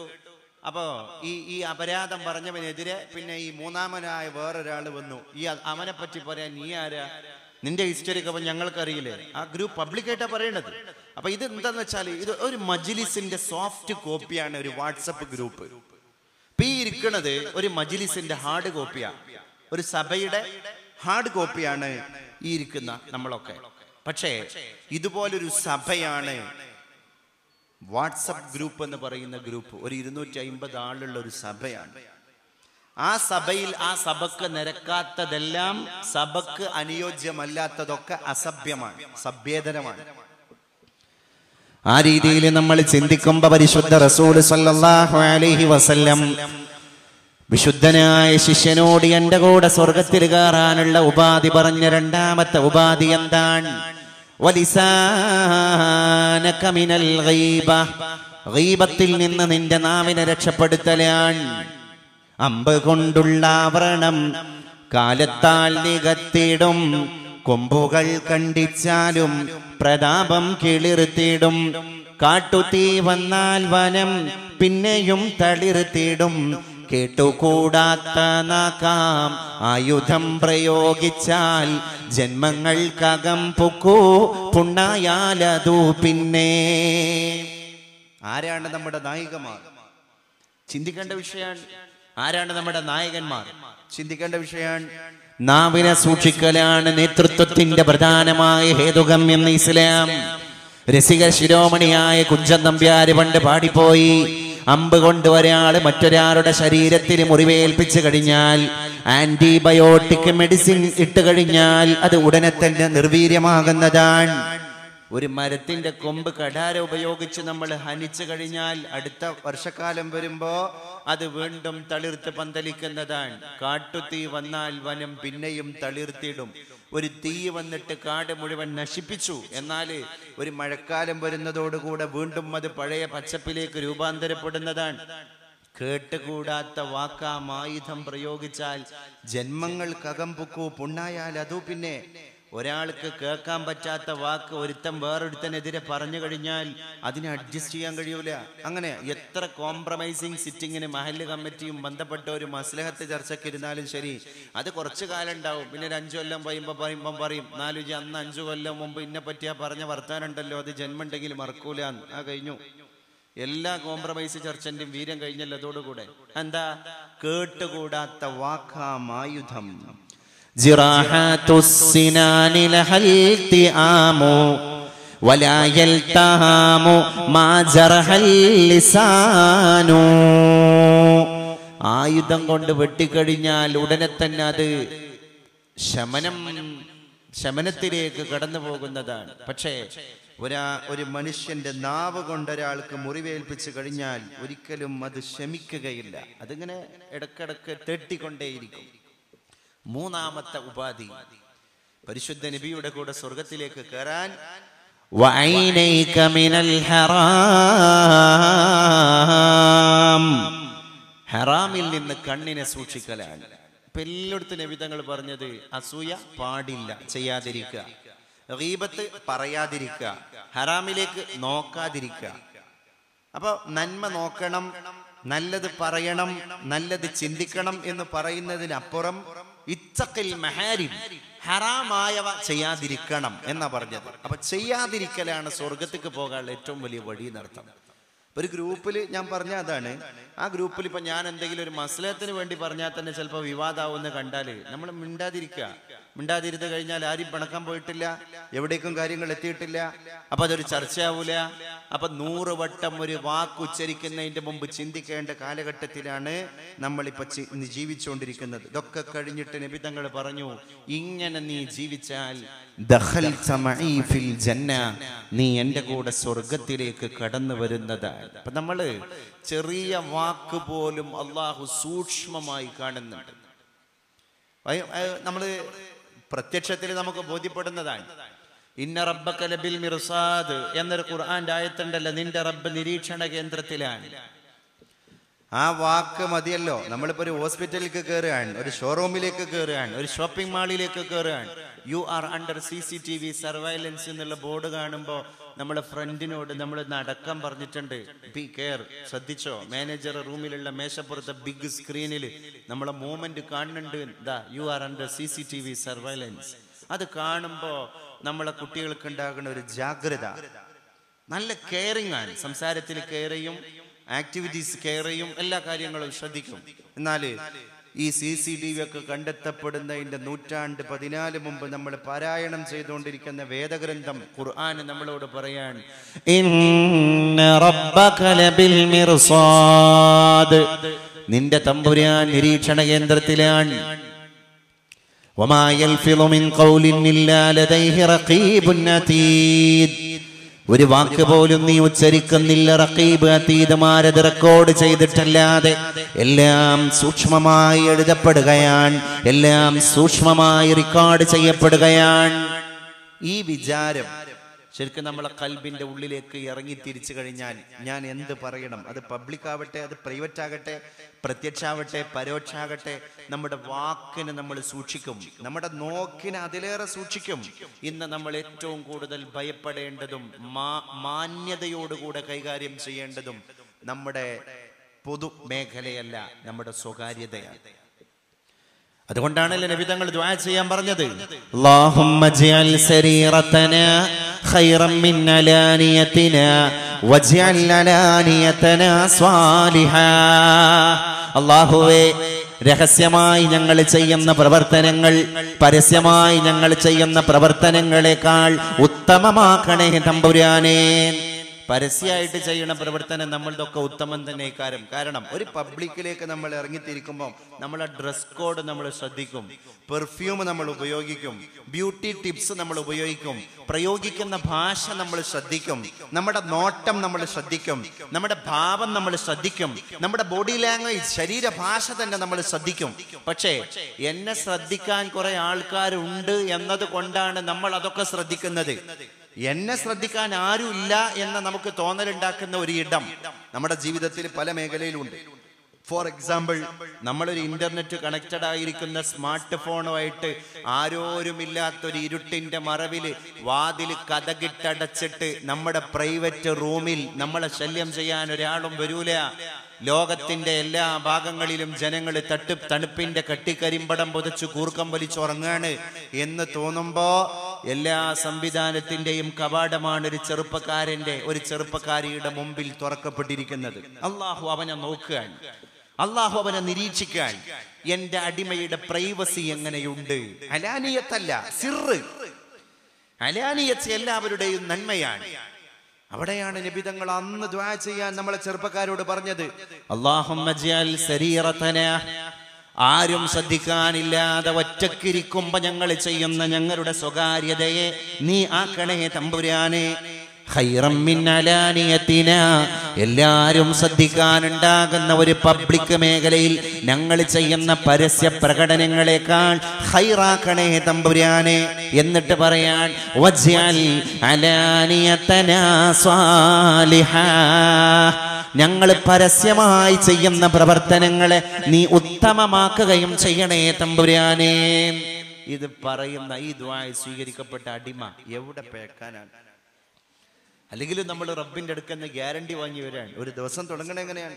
അല്ലാഹുമ്മ ജഅൽ സ്വബാഹനാ ഹാദാ സ്വബാഹ സ്വാലിഹീൻ, എന്റെ ഇന്നത്തെ പ്രഭാതം സ്വാലിഹീങ്ങളുടെ പ്രഭാതാക്ക് റബ്ബേ. സുബഹി നിസ്കരിച്ച ദുആ ആണ്. വഅൽസിനതനാ അൽസിനതദ്ദാകിരീൻ, ഈ അവയവത്തിലേക്ക് വന്നു. എന്റെ നാവ് ദിക്ർ ചൊല്ലുന്നവരുടെ നാവാകണേ. വഖുലൂബനാ ഖുലൂബൽ ഖാശിഈൻ, ഹൃദയം. ലോക ഹൃദയ ദിനം ഇപ്പൊ കഴിഞ്ഞുപോയി. കഴിഞ്ഞ ആഴ്ച ഞാൻ എൻ്റെ മുഷ്ടി ഇങ്ങനെ ഒന്ന് ചുരുട്ടി പിടിച്ചു കഴിഞ്ഞാൽ എൻ്റെ മുഷ്ടിയുടെ വലിപ്പം എത്രയാണോ അതേ വലിപ്പമാണ് എൻ്റെ ഹൃദയത്തിന്.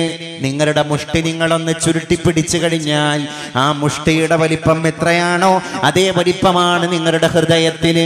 എന്നിട്ടും നബി തങ്ങൾ അതിനെപ്പറ്റി പറയുകയാണ്, ഇന്ന ഫിൽ ജസദില മുദ്ഗ, നിങ്ങളുടെയൊക്കെ ശരീരത്തിൽ ചവച്ചരക്കാൻ പാകത്തിലുള്ള ഇത്ര വലിപ്പമുള്ള ഒരു മാംസപിണ്ഡമുണ്ട്. ഇദാ സലഹത്, ആ മാംസപിണ്ഡമെങ്ങാനും ശരിയായി കഴിഞ്ഞാൽ സലഹൽ ജസദു കുല്ലു, നിങ്ങളുടെ ശരീരമാസകലം ശരിയായി. വഇദാ ഫസദത്, ആ മാംസപിണ്ഡമെങ്ങാനും മോശമായി കഴിഞ്ഞാൽ ഫസദൽ ജസദു കുല്ലു, നിങ്ങളുടെ ശരീരം മുഴുവൻ മോശമായി. അലാ, നിങ്ങൾ അറിയണം, വഹിയൽ ഖൽബ്, അതാണ് ഹൃദയം. അല്ലാഹു തആല ഈ ഖൽബിന് കൊടുത്ത പേര് നോക്കുങ്ങൾ, ഖൽബ്, ഖൽബ്, ഹൃദയം. അപ്പൊ ഖലബ എന്ന വാക്കിന്റെ അർത്ഥം എന്താണ്? മറിഞ്ഞു. ആ ഖലബ എന്നുള്ള അറബി വാക്കെന്നാണല്ലോ ഇൻഖിലാബ് എന്നുള്ള അറബി സ്റ്റേറ്റ്മെന്റ് വന്നതും പിൽക്കാലത്ത് അതൊരു മുദ്രാവാക്യമായതും. ഇൻഖലബ, ഇൻഖലബൽ ഹാൽ, ഹാല് മാറി, ഉള്ള അവസ്ഥ പോയി വേറെ അവസ്ഥ വരട്ടെ എന്നാണ് ഇൻഖിലാബ് എന്ന അറബി വാക്കിന്റെ അർത്ഥം. അപ്പൊ ഖലബ, മറിഞ്ഞു. ഖൽബ്, മാറി മറിയുന്ന പ്രതിഭാസം. നമ്മുടെ ഹൃദയത്തിന് അല്ലാഹു തആല കൊടുത്ത പേരെന്നെ നോക്കി നിങ്ങൾ. എന്താ, ഒരു മജ്ലിസുൽ ഇൽമിൽ നമ്മളിങ്ങനെ കൂടി മരണത്തെ പറ്റി ചർച്ച ചെയ്യുമ്പോൾ ഇങ്ങനൊന്നും ആയാ പോരാ. അല്ലാഹു തആല നമ്മളെ ഖബറിലേക്ക് വിളിക്കും, സിറാത്തിലേക്ക് വിളിക്കും, ഹിസാബിലേക്ക് വിളിക്കും എന്നുള്ള കാര്യം ചർച്ച ചെയ്യുമ്പോൾ നമുക്ക് നല്ല ബോധമാണ്. പിന്നെ ഒരു അമ്യൂസിങ്, ഒരു ആസ്വാദന മികവിന്റെ വേറെന്തെങ്കിലും കാര്യങ്ങളെ പറ്റി ചർച്ച ചെയ്യുന്ന സമയത്ത് നമ്മുടെ ബോധം മുഴുവൻ അസ്തമിക്കാൻ, പിന്നെ മൈൻഡ് അതിലേക്ക് ഇങ്ങനെ ആകർഷിക്കപ്പെടുകയാണ്. എന്താ? ഖൽബ്, ഖൽബ്. അവിടെയാണ് സുബഹിക്ക് തന്നെ ദുആ ചെയ്യുന്നത്, വഖുലൂബനാ ഖുലൂബൽ ഖാശിഈൻ, അല്ലാഹുവേ ഞങ്ങളുടെ ഹൃദയത്തെ ഭയപ്പെടുന്നവരുടെ ഹൃദയമാക്കണേ തമ്പുരാനെ. വഅബ്ദാനനാ അബ്ദാനൽ മുത്തഖീൻ, ഞങ്ങളുടെ ശരീരത്തെ തഖ്വയുള്ള അബ്ദാനൽ മുത്ഈൻ, നിന്നെ അനുസരിക്കുന്നവരുടെ ശരീരമാക്കണേ അല്ലാഹ്. വഅഅമാലനാ അഅമാലൽ മുത്തഖീൻ, ഞങ്ങളുടെ പ്രവർത്തനങ്ങളെ തഖ്വയുള്ളവരുടെ പ്രവർത്തനങ്ങളാക്കി തരികയും ചെയ്യണേ തമ്പുരാനെ. ഇങ്ങനെ നമ്മൾ മെല്ലെ മെല്ലെ അള്ളാഹുവിലേക്ക് അടുക്കുകയാണ്. അപ്പൊ ദിക്ർ ചൊല്ലുക, പച്ചയായ ദിക്ർ ചൊല്ലി നാവൊന്ന് പച്ചയാകട്ടെ. നമ്മൾക്ക് എപ്പോഴും നമ്മുടെ ഒരു ദോഷം അല്ലാഹു തആലയുടെ അടിമ ചെയ്തു കഴിഞ്ഞാൽ അല്ലാഹു തആല ഒരു നുക്തത്തുൻ സൗദാ ഫീ ജൗഫിഹി, അവന്റെ ഉള്ളിൽ അവന്റെ ഹൃദയത്തിൽ ഒരു ഡോട്ട്, ഒരു കറുത്ത പുള്ളിയിടാൻ. നല്ലൊരു വൈറ്റ് പേപ്പർ എടുത്തിട്ട് ആ വൈറ്റ് പേപ്പറിലേക്ക് നമ്മളൊരു പേനോണ്ട് ഇങ്ങനെ പുള്ളിയിട്ടു, വീണ്ടും ഒരു പുള്ളിയിട്ടു, വീണ്ടും ഒരു പുള്ളിയിട്ടു. ചെറിയ ചെറിയ ചെറിയ തെറ്റുകൾ വ്യാപകമായി ചെയ്ത് ഈ ഡോട്ട് ഡോട്ട് ഡോട്ട് ഈ പുള്ളികൾ ഇങ്ങനെ വ്യാപിച്ച് അവസാനം വൈറ്റ് പേപ്പറിന്റെ വൈറ്റ് കാണാതായി. പിന്നെ പുള്ളി മാത്രമേ ഉള്ളൂ. അവന്റെ ഹൃദയത്തിൽ ഇരുട്ട് കയറിയതാണ്. ആ ഇരുട്ട് കയറിയ ഹൃദയത്തിൽ പിന്നെ വെളിച്ചം കാണൂല എന്നർത്ഥം. അപ്പോഴാണ് വലിയ ആൾക്കാർ ഉപദേശിക്കുന്ന സമയത്ത് അവരോടൊന്ന് മോട്ട് കാണിക്കാൻ തോന്നുന്നത്, വലിയ ആളുകളുടെ ഉപദേശം ദഹിക്കാതെ പോകുന്നത്. അതിന്റെ ഡൈജഷൻ ഫങ്ഷൻസ് ഒന്നും നടക്കൂല. കാരണം ഹൃദയത്തിലേക്ക് അത്യാവശ്യം നിഫാഖ് കയറിപ്പോയിട്ടുണ്ട് എന്നർത്ഥം. എന്താ? എല്ലാ കാര്യങ്ങൾക്കും ഒരു പരിശുദ്ധിയുണ്ട്. ഏത് കാര്യങ്ങൾക്കും ആ കാര്യങ്ങളുടെ പരിശുദ്ധിയുണ്ട്. അപ്പൊ ഞാൻ തലക്കടത്തൂർ ഭാഗത്ത് കൂടെ ഒരു പരിപാടിക്ക് വേണ്ടി പോകുന്ന സമയത്താണ് ഒരു ജീപ്പിൽ KRM ജീപ്പ് 1964 ഇറങ്ങിയ ഒരു ജീപ്പ് ഉണ്ടല്ലോ. ആ ജീപ്പില് അതിന്റെ സൈഡെല്ലാം നല്ല ഈന്തും പട്ടോണ്ട് മറച്ചിട്ട് മുന്നിൽ പുതിയാപ്പള്ളി ഇരുത്തിയിട്ട് ഒരു കൗമിങ്ങനെ പോകുന്നുണ്ട്. അന്വേഷിച്ച് നോക്കിയപ്പോൾ പറഞ്ഞു വണ്ടിയൊക്കെ ബ്ലോക്കാണ്, നമ്മൾ പരിപാടിക്ക് പോവാണ്, കാറൊക്കെ ബ്ലോക്കാണ്. അന്വേഷിച്ചപ്പോൾ പറഞ്ഞു അത് ചെറുപ്പക്കാർ പുതിയാപ്പിള പോവാണെന്ന് പറഞ്ഞു, ഫോർ എക്സാമ്പിൾ. അപ്പൊ എന്താ, ഒരു പഴയ ജീപ്പ്. അപ്പൊ വെറൈറ്റിയാണ്. ഒന്ന് മഞ്ചേരിയിൽ ഇതുപോലെ ഗുണ്ടാണ് പൊട്ടിച്ചത്, ഗർഭം കലക്കി ഗുണ്ട്. അപ്പൊ ഇവന്റെ സ്വന്തം ഇന്റിമേറ്റ് ഫ്രണ്ട്സ് പണി കൊടുത്തതാന്നാ പറഞ്ഞത്. അപ്പൊ അന്ന് മണിയറ കൂടിയ പുതിയാപ്പളിന്റെ കയ്യിലിരിപ്പ് മോശാവൂല, അല്ലെങ്കിൽ അമ്മാതിരി ഗുണ്ട് ഇപ്പൊ അവിടെ പൊട്ടൂലല്ലോ. അത് നമ്മൾ ചിന്തിക്കണം. അപ്പൊ ഗുണ്ട് പൊട്ടാണ്ട് രാത്രി 11:30 മണിക്കാണ് സിറ്റ് ഔട്ടിലെ ടൈല് പൊട്ടിപ്പോയി. ഇതിന്റെ ശക്തി കൊണ്ട് ആ പെരയില് പിന്നെ സ്ത്രീകളുണ്ട്, കുഞ്ഞു മക്കളുണ്ട്. ചെറിയ മക്കള് നിലവിളിച്ച് കരഞ്ഞു. പുതിയാപ്പളുടെ വാപ്പ പുറത്തേക്കാണ്ട് ഇറങ്ങിയിട്ട് പറഞ്ഞു, ആരായാലും എന്ത് ഇന്റിമേറ്റ് ഫ്രണ്ട്സ് ആണെങ്കിലും ശരി, എന്ത് ഫ്രണ്ട്ഷിപ്പ് ആണെങ്കിലും ശരി, കേസ് കൊടുത്തിട്ടേ കാര്യമുള്ളൂ. കേസ് കൊടുത്തു. പോലീസ് FIR രജിസ്റ്റർ ചെയ്തു. ഈ ക്രിമിനൽസിനെ പിടിക്കാൻ വേണ്ടി പോലീസ് വന്ന സമയത്ത് ആദ്യം ബാപ്പാന്റെ മുമ്പിൽ ജാമ്യം നിൽക്കാൻ വരുന്നത് സ്വന്തം ബാപ്പാന്റെ മകനാണ്. ബാപ്പേ, അത് വേണ്ട, എന്റെ സുഹൃത്തുക്കളാണ്, എന്റെ സുഹൃത്തുക്കൾ ആരാന്നുള്ളത് ഞാനൊന്ന് തിരിച്ചറിയട്ടെ എന്ന് പറഞ്ഞു. അവസാനം കോടതിയുടെ പരിഗണനയിലാണ് ആ ചെറുപ്പക്കാരുടെ കാര്യം കിടക്കുന്നത്. മഞ്ചേരിയിലെ CI പറഞ്ഞു, ആദ്യം മാപ്പിള മഹല്ലുകളോട് അന്യമതസ്ഥനായി എനിക്ക് പറയാനുള്ളത്, നിങ്ങളെ കുട്ടികളൊന്ന് നിലക്ക് നിർത്തി തരീ, നിങ്ങളെ കല്യാണം ഒന്ന് മാന്യായിട്ട് നടത്തി തരീന്ന്. ഇതിനെന്ത് മറുപടി നമ്മൾ പറയാം? ഞാൻ ചോദിക്കട്ടെ. പ്രായത്തിന്റെ ഊഷ്മളതയാണ്, ചോരത്തളപ്പാണ്, ചടുലതയാണ്, ഒക്കെ ശരിയാണ്. 2 ജന്മങ്ങൾ കൂടിച്ചേരുന്ന ഒരു സദസ്സല്ലേ. തിരൂരൊരു കല്യാണത്തിന് പോയ ആളുകൾ അനുഭവം പറയാണ്, നിക്കാഹ് ഇങ്ങനെ നടക്കാൻ നിൽക്കുക. അപ്പം കബിൽത്തു റളീത്തു എന്ന് പറയാൻ വേണ്ടി ഇങ്ങനെ കൈ കൊടുത്ത് നിൽക്കുകയാണ്. ഉസ്താദ് സീഗ ചൊല്ലി കൊടുക്കാൻ നിൽക്കുകയാണ്. ആ നേരത്തെ ഒരു പൊട്ട്. അപ്പൊ ഇത് ചൈനീസ് നിർമ്മിതമായ സ്പ്രേ ആണ്. ഈ സ്പ്രേ മുകളിലേക്ക് ഇങ്ങോട്ട് പോയിട്ട് പിന്നെ താഴേക്ക് വീഴൽ മുഴുവൻ ഒരു തരം പദനൊരകളാണ്. എന്നിട്ടോ പള്ളിക്കല ഉസ്താദൊക്കെ ഉണ്ട് അരേന്ന് ടവലെടുത്തിട്ട് തലേ കെട്ടുമ്പോൾ ഈ പദം ഇങ്ങനെ തുറക്കണം. ഒരു കൗമിന്റെ കഥയാണ്. നമ്മളെ കൗമിനെ പറ്റിയാണോ ലകുന്തും ഖൈറ ഉമ്മത്തിൻ ഉഖ്രിജത് ലിന്നാസ് എന്ന് ഖുർആൻ പറഞ്ഞത്. എന്നിട്ട് നമ്മളിങ്ങനെ പറയാ, നിങ്ങൾ മാപ്പിളാരാണ്, നല്ലോണം കളിച്ചോണ്ടി, ഓർമ്മിച്ചോണ്ടി. ഞങ്ങൾ ആരാണെന്നറിയോ? മമ്പർ തങ്ങളിപ്പാപ്പാന്റെ പിന്മുറക്കാര്, വെളിയങ്കോട് ഉമ്മർഖാദിന്റെ ബാക്കിക്കാരാണ്. വാര്യംകുന്നത്ത് അഹമ്മദാജി ബ്രിട്ടീഷുകാരുടെ തോക്കിന്റെ മുമ്പിൽ വിരിമാറ് കാണിച്ചു നിന്ന മനുഷ്യന്റെ പേരക്കുട്ടികളാണ്. വല്യാപ്പ പാപ്പാനായി എന്ന് വിചാരിച്ചാണ്ട് പേരക്കുട്ടിക്ക് തയമ്പുണ്ടാവൂല. അത് നമ്മൾ മനസ്സിലാക്കണം. എല്ലായിടത്തും ഈ പരിവർത്തനങ്ങൾ കടന്നു വന്നു. 2 ജന്മങ്ങൾ ഒരു പന്തലിലേക്ക് കൂടിച്ചേരുന്നത് എത്ര തബറുക്കാൻ.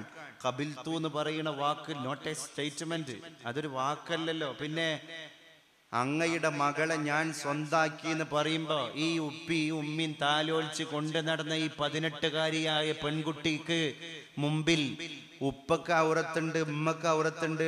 ഇവളെ മുട്ടുപൊക്കളിന്റെ ഇടയിലുള്ള സ്ഥലം മാതാപിതാക്കൾക്ക് ഔറത്താൻ, ബ്രദർക്ക് ഔറത്താൻ, സിസ്റ്ററിന് ഔറത്താൻ.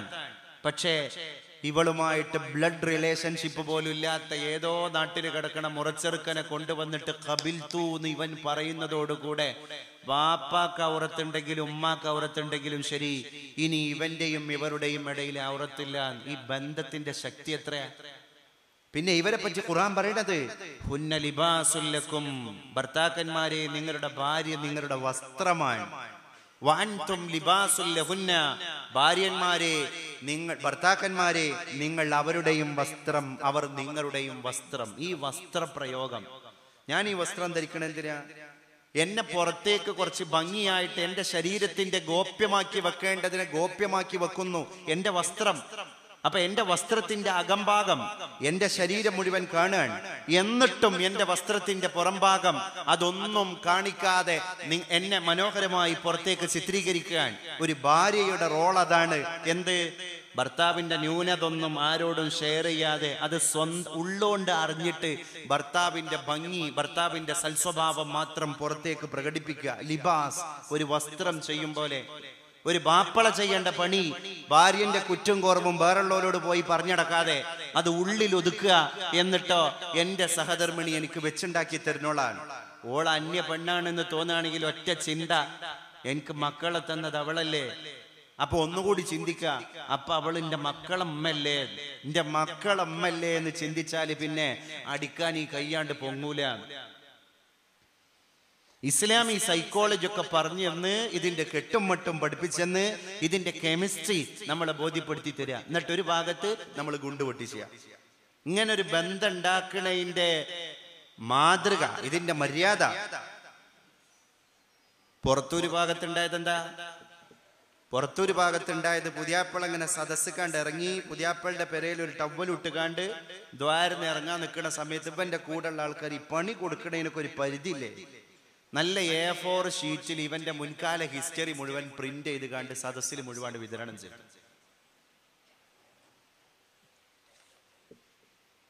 അതാ ഞാൻ പറഞ്ഞു, ഒരു വെറൈറ്റിക്കൊക്കെ ഒരു പരിധിയില്ലേ? എന്തെങ്കിലും ചെയ്യാം.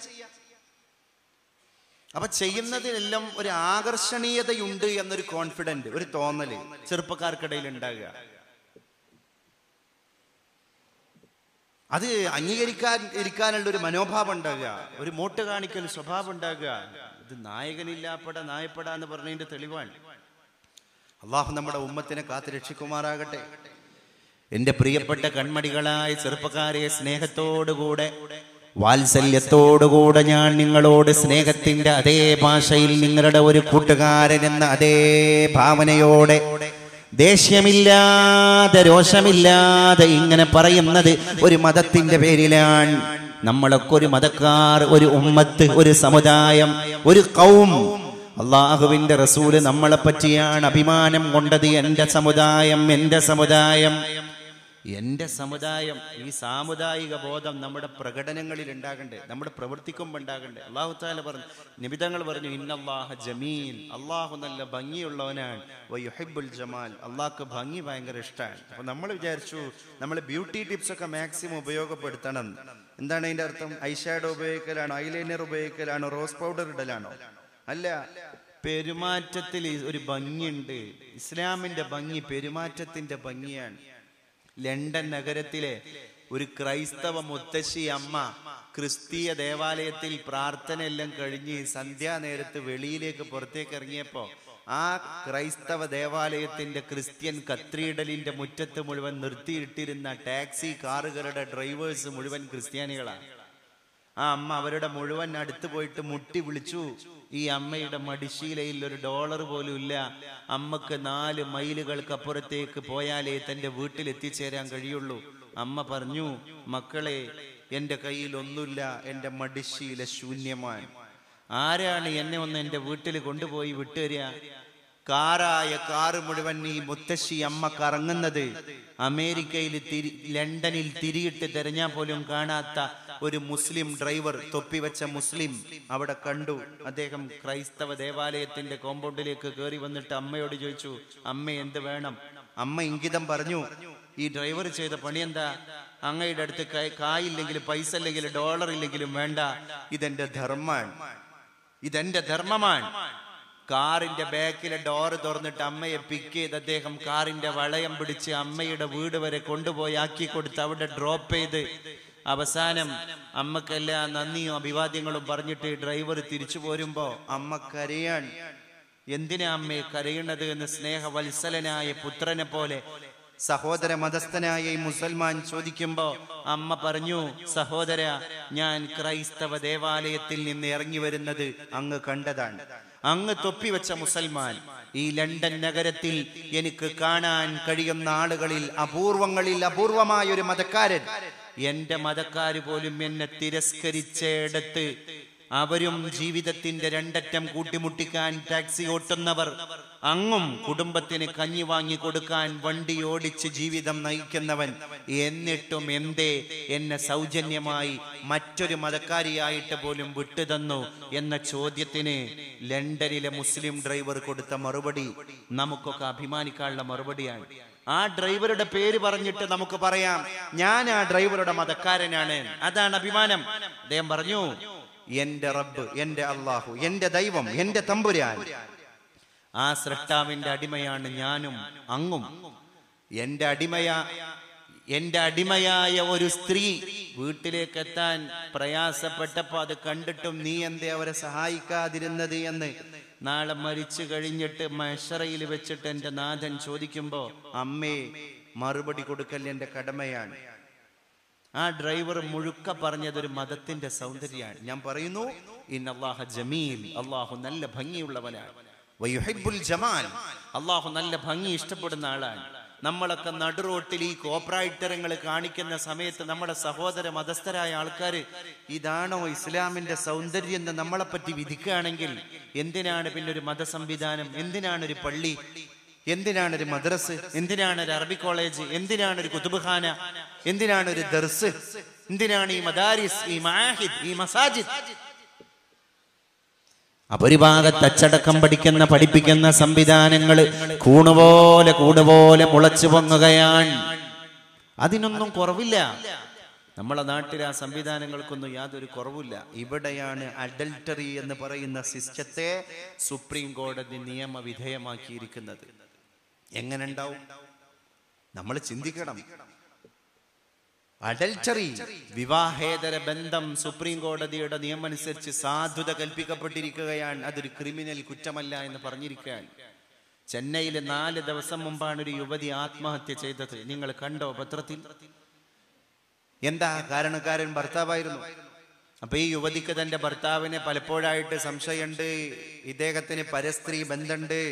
അത് അദ്ദേഹത്തിന്റെ ഫോണിലേക്ക് വന്ന മെസ്സേജിലൂടെ, വാട്സപ്പ് സന്ദേശങ്ങളിലൂടെ ഈ യുവതി സോളിഡ് എവിഡന്റോടുകൂടെ പിടികൂടിയതാണ്. ആ സമയത്തൊക്കെ ഇവൾ ചോദ്യം ചെയ്തതാണ് സ്വന്തം പ്രിയതമനായ ഭർത്താവിനെ. അപ്പൊ അദ്ദേഹം മിണ്ടാതിരിക്കും, കുറ്റസമ്മതം നടത്തും, ഇനി എന്റെ അടുത്തൊന്നും ഉണ്ടാവില്ല എന്ന് പറയും. ഇപ്പൊ കോടതി വിധി വന്നതിന്റെ പിറ്റേന്ന് ഇദ്ദേഹത്തിന്റെ മെസ്സേജ് എന്തോ കണ്ടപ്പോ ഭാര്യ ക്വസ്റ്റ്യൻ ചെയ്തു. അപ്പൊ ഇയാൾ പറഞ്ഞൊരു വാക്കെന്താ അറിയോ? നീ ജിന്നെ ചോദ്യം ചെയ്തോ, എന്തേ നിയമം എന്റെ കൂടെ അല്ലേ? ഇതിൽ മനം നൊന്ത് പാവം ആ ഭാര്യ തന്റെ പ്രിയതമനെ ഓർത്ത് മാത്രം ഒരു ജീവിതം ഹോമിച്ച സഹവൈ സ്ഥാപിച്ചു. ഈ ക്യാമറയിൽ കുടുങ്ങി പോത്തിനെ അറുക്കണ രംഗം. നേരം പുലർന്നു കഴിഞ്ഞാൽ ഇറച്ചിക്ക് ആൾക്കാർ വരുമ്പോ ഇറച്ചി ഇങ്ങനെ തൂക്കി കൊടുക്കണതിന്റെ മുമ്പ് 3.5 മണിക്ക് അറവുശാലയിൽ പോയിട്ട് പോത്തിനെ അറുക്കണ രംഗം. എന്താ, ഒരുത്തന് മൂക്ക് കയറ് ശരിക്കും ഇങ്ങനെ ഇട്ടിട്ട് കുളമ്പിന്റെ കഴുത്തിന്റെ കൊമ്പിന്റെ ഭാഗത്തേക്ക് ഇങ്ങനെ ടൈറ്റാക്കി പിടിച്ചിട്ട് ഒരുത്തൻ പിടിച്ചു കൊടുക്കാൻ, വേറെ ഒരുത്തൻ നല്ല ഭാരമുള്ള ഹാമറായിട്ട് ഈ മിണ്ടാപ്രാണിന്റെ തലച്ചോറിനടിക്കാൻ. പൗതി മരിച്ചു. എന്നിട്ട് പേരിനൊരു വഴിപാട് പോലെ ഒരു അറവ്. ഇതിൽ 2 ലാഭം എന്നാണ് ഈ ക്രിമിനൽസ് പോലീസിനോട് പറഞ്ഞത്. ഇവര് പറഞ്ഞത് എന്താ ഇങ്ങനെ ചെയ്യാൻ കാരണം? ഇവര് പറഞ്ഞു, ഒന്ന്, പോത്ത് കുറെ നേരം പെടിയിൽ അറുത്തതിന് ശേഷം അപ്പൊ നമുക്ക് അത്രയും സമയം സേവ് ചെയ്യാൻ പറ്റും, വേഗം തോല് പൊളിച്ച. രണ്ടാമത്, മസ്തിഷ്കം മരവിച്ചു കഴിഞ്ഞാൽ, ബ്രെയിന് ഡെഡായി പോയാല് പിന്നെ ഈ മൃഗത്തിന്റെ രക്തം നമ്മൾ കഴുത്താണ്ട് അറുത്താൽ തന്നെ, ഹൽക്ക് മുരി അറുത്താൽ തന്നെ അത് പുറത്തേക്ക് ഒഴുകി പോകൂല. അത് ഉള്ളിലുള്ള മാംസത്തിൽ തന്നെ കോട്ടായി കിടക്കും. അപ്പോൾ ഒരു 300 ഗ്രാമിന്റെ ഇറച്ചി കണ്ടിടുമ്പോ എക്സ്ട്രാ 500 ഗ്രാം, ഒരു 50 ഗ്രാം ബ്ലഡിൽ കിട്ടുന്നു. 2 കാര്യം എന്നാ പറഞ്ഞത്. അല്ലാഹുവേ, ഒരു ഉമ്മത്ത്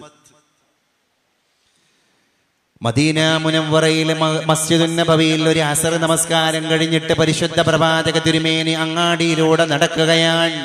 അന്നഹു മർറ ബിസുബ്റതി തുആമിൻ, ഭക്ഷണ സാധനങ്ങൾ വിൽപ്പന നടത്തപ്പെടുന്ന ഒരു ചന്തയിലൂടെ പരിശുദ്ധ പ്രവാചക തിരുമേനി സ്വല്ലല്ലാഹു അലൈഹി വസല്ലം സ്വഹാബത്തിന്റെ കൂടെ നടന്നു പോവുകയാണ്.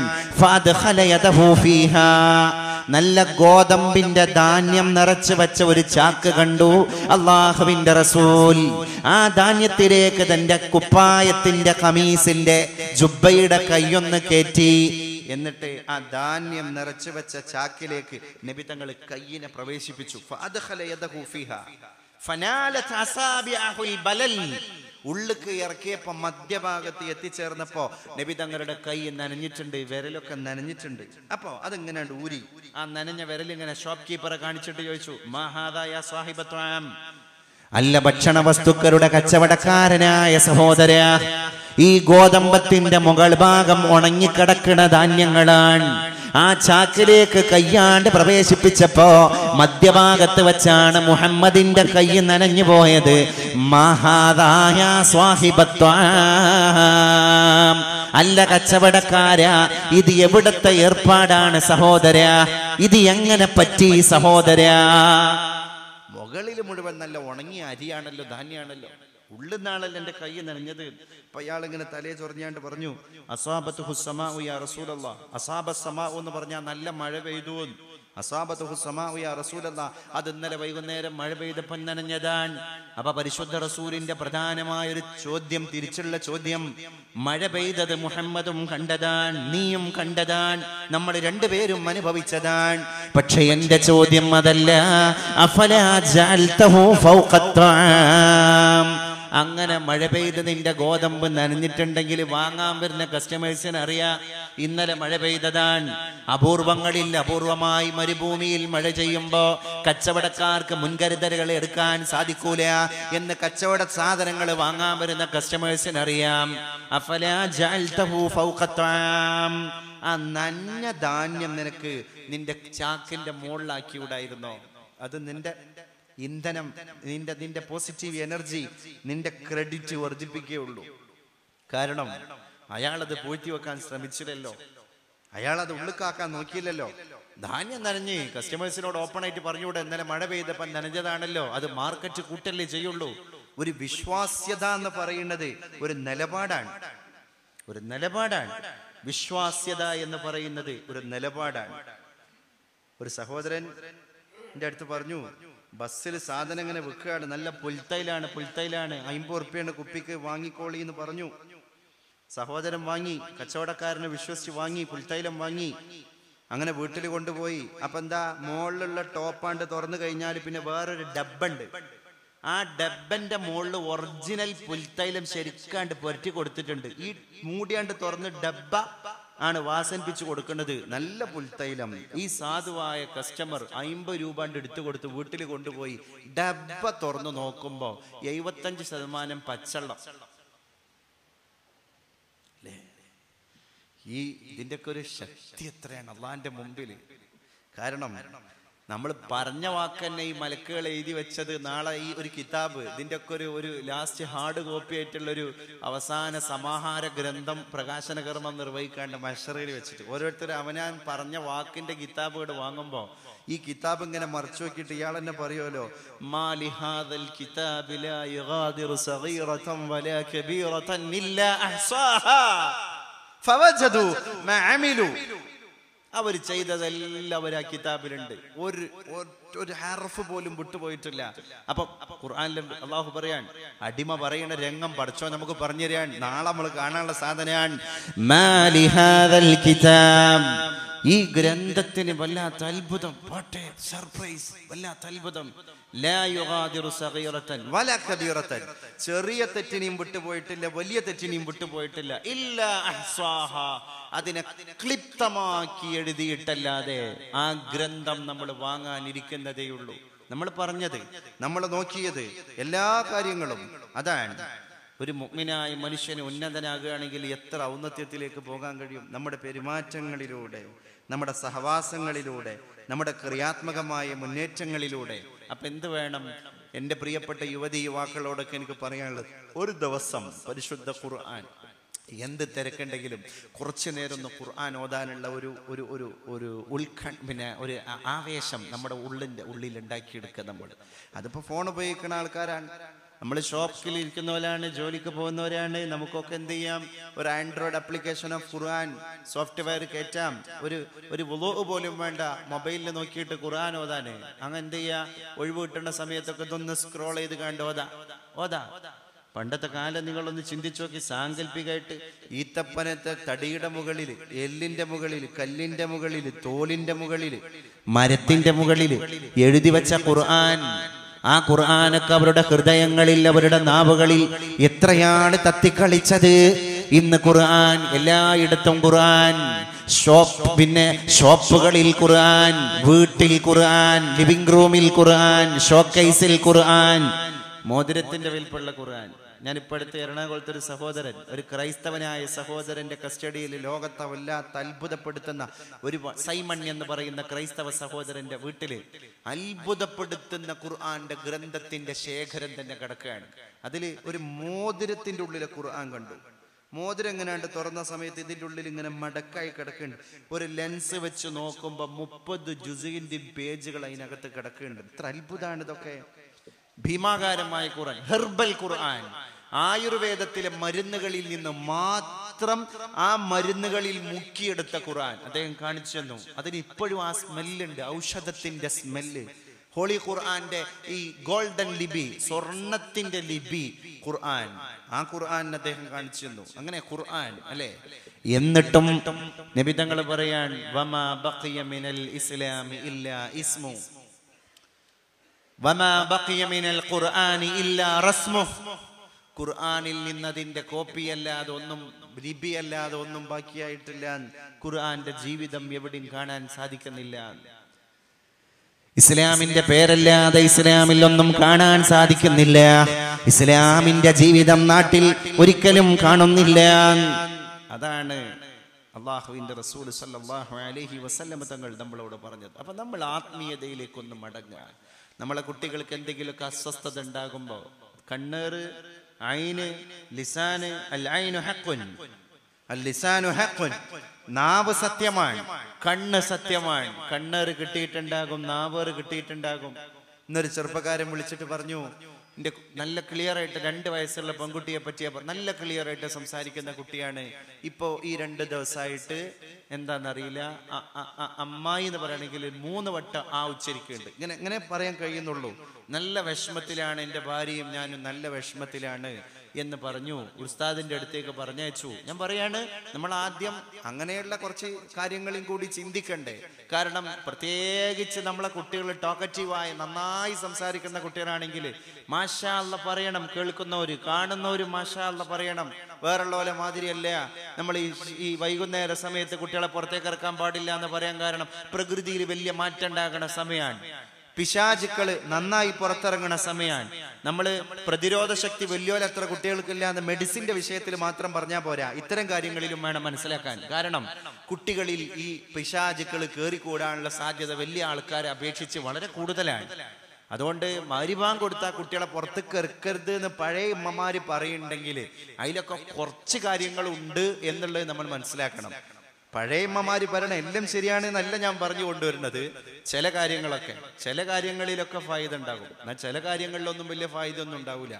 നമ്മളൊക്കെ ചെറുപ്പത്തിൽ നമ്മൾ കേട്ടിനി, കാലാട്ടിയാൽ ഇമ്മിയും ബാപ്പിയും മരിച്ചു പോകുന്നു, വലിയ പേടിയായിരുന്നു അല്ലേ. ഇപ്പൊ ഒന്നും 10, 40, 50 വയസ്സുള്ള ആൾക്കാർ വലിയ ഐക്കട്ടുമ്മലൊക്കെ കുത്തിരിക്കുകയാണെങ്കിൽ കട്ടിൽ അത്യാവശ്യം ഉയരുണ്ടെങ്കിൽ കാലാട്ടാൻ പൂതിയൊക്കെ ഉണ്ടാവും, പക്ഷെ ആട്ടൂല.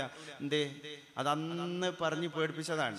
അപ്പൊ എന്താ സംഭവം? അതിൻ്റെ ഒരു കെമിസ്ട്രി ആലോചിക്കുമ്പോൾ അന്നത്തെ അടുക്കളയിൽ ഈ ക്യാബിന്, അതുപോലെ തന്നെ ഷെൽഫുകൾ, അലമാരി ഇതൊക്കെ കുറവാണെന്ന് മാത്രമല്ല, അന്ന് ഭക്ഷണത്തിൽ മാക്സിമം ഉപയോഗിച്ചിരുന്ന പാത്രങ്ങളൊക്കെ മണ്ണിന്റെ പാത്രമാണ്.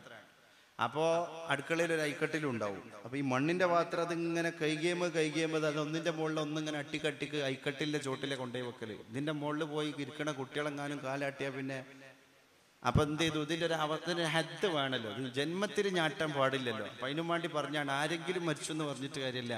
മീൻ പാപ്പിയും ഇന്നിപ്പോ മാങ്കുടുക്ക എന്ന് പറഞ്ഞ സാധനം വംശനാശം സംഭവിച്ചു പോയി. എല്ലാ അടുക്കളയിലും ക്യാബിന് ഡോറ് ഇതൊക്കെ വന്നു, അടുപ്പുകളൊക്കെ ഗ്യാസിന്റെ അടുപ്പായി, എല്ലാ സിസ്റ്റം വന്നപ്പോഴും അന്ന് കേട്ട് പഠിച്ച ആള് 10-50 വയസ്സിലേക്ക് എത്തി നിൽക്കുമ്പോഴും ഒരു ബടാപ്പുറത്തൊന്ന് ഇരുന്ന് സ്വസ്ഥമായിട്ടൊന്ന് കാലാട്ടാൻ പൂതിയാവുമ്പം ആ പറഞ്ഞ വർത്താനാണ്ട് ഓർമ്മ വരും. അപ്പോൾ ചില കാര്യങ്ങളുടെ സൈക്കോളജിയൊക്കെ നമ്മൾ പരിധി നോക്കുമ്പോൾ ഒരു കിതാബിലും കാണൂല. പക്ഷേ അത് ഈമാൻ കാര്യത്തിന്റെ ഇസ്ലാം കാര്യത്തിന്റെ അപ്പുറത്ത് നമ്മളെ ഉള്ളിൽ രൂഢമൂലമായി കിടന്നിട്ടുണ്ടാവും. അപ്പൊ അങ്ങനെ കുറെ സാധനങ്ങൾ മാമൂലി എന്ന് പറഞ്ഞ സാധനമാണല്ലോ മാമൂലാത്തായി മാറിയത്. ഈ മാമൂലി തൗർപ്പർ എന്ന് ഇംഗ്ലീഷ് ഉറുദുക്കാർ പറയണ മാതിരി ചില മാമൂലുകൾ നമ്മുടെ ഉമ്മമാര് പറയുന്നതിൽ കഴിവുണ്ട് എന്നുള്ളതും വേണം നമ്മൾ വിശ്വസിക്കാൻ. അത് പുറത്തൊന്നും ചിലപ്പോൾ നോക്കിയാൽ അങ്ങനൊന്നും മനസ്സിലാവില്ല. ഈമാനിലും ഈ വ്യത്യാസം ഈമാനിലുണ്ടായിട്ടുണ്ട്. ഇപ്പൊ 2018 വല്യമ്മയും അള്ളണ്ട് തന്നെ പറയണത് അല്ലേ, 1985 വല്യമ്മയും അള്ളണ്ട് തന്നെ പറയണത്. പക്ഷെ 2018 വല്യമ്മാനോട് കണ്ട് അള്ളുണ്ടോന്ന് ചോദിച്ചു നോക്കണ്ടി, ഉണ്ട് എന്ന് പറയും. നെക്സ്റ്റ് ചോദ്യം, എന്താ ഉള്ളതിന് തെളിവ്? അവരെ പുതിയ വല്യമ്മ പറയും, ഈ കാണുന്ന ആകാശം, ഈ കാണുന്ന ഭൂമി, ഈ കാണുന്ന പർവ്വതം, ഈ കാണുന്ന കുന്ന്, ഈ കാണുന്ന പാടം, ഈ കാണുന്ന മേട്, ഇതിന്റെയൊക്കെ പിന്നിൽ there is a creator, ഒരു സൃഷ്ടാവുണ്ട്, അത് അല്ലാഹുവാൻ. അപ്പൊ തെളിവെല്ലാം ഇങ്ങനെ പറഞ്ഞു തന്നിട്ട് വലിയൊരു വിശദീകരണമായിരിക്കും. 955 വല്യമ്മാന്റെ അടുത്ത് പോയാണ്ട് അള്ളുണ്ടോ? ഉണ്ട്.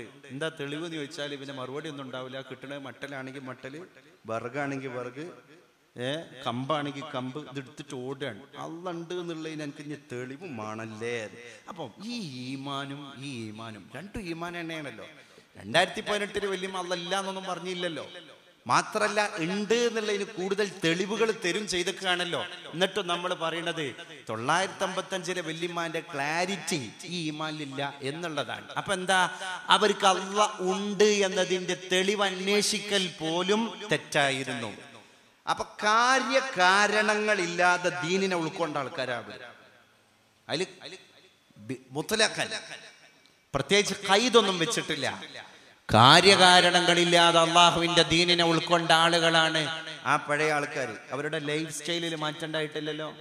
അന്ന് നമ്മളെ നാട്ടിൽ കൂടെ ജീവിച്ചു പോകുന്നൊരു അൽവിയാക്ക, ഫോർ എക്സാമ്പിൾ, അൽവിയാക്ക ഒരു സ്കൈ ബ്ലൂ കളർ ഷർട്ടാണ് ഇടലെങ്കിൽ, ആകാശനീല കളറുള്ള ഷർട്ടാണ് ഇടലെങ്കിൽ, എല്ലാ പെരുന്നാൾ വന്നാലും പുതിയ ആകാശനീല കളർ ഷർട്ട് വാങ്ങാൻ തന്നെ അൽവിയാക്ക പോകുള്ളൂ. അത് ഇത്ര മടക്കി വെക്കുമെങ്കിൽ നമ്മൾ കണ്ടത് മുതൽ ആ മടക്കം അവിടെ ഉണ്ടാവും. തോളിലൊരു ചാലുമുണ്ട് ഇടുമെങ്കിൽ ആ ചാലുമുണ്ട് ഇടാതെ അങ്ങാടി കണ്ടിറങ്ങിയ ചെറുപ്പക്കാർ പറയും, അൽവിയാക്ക എന്തോ ഒരു കുറവുകളും എത്തുണ്ടല്ലോ, കുട്ടി എന്റെ മുണ്ട് ഞാൻ മറന്നുവെച്ചതാണ്. എന്തേ, അതൊരു സ്റ്റാറ്റസ് ആയിരുന്നു. അത് നമ്മൾ പറയില്ലേ, നമ്മള് വാട്സപ്പ് സ്റ്റാറ്റസ് എന്നൊക്കെ പറഞ്ഞ ഒരു സ്റ്റാറ്റസ് ആയിരുന്നു.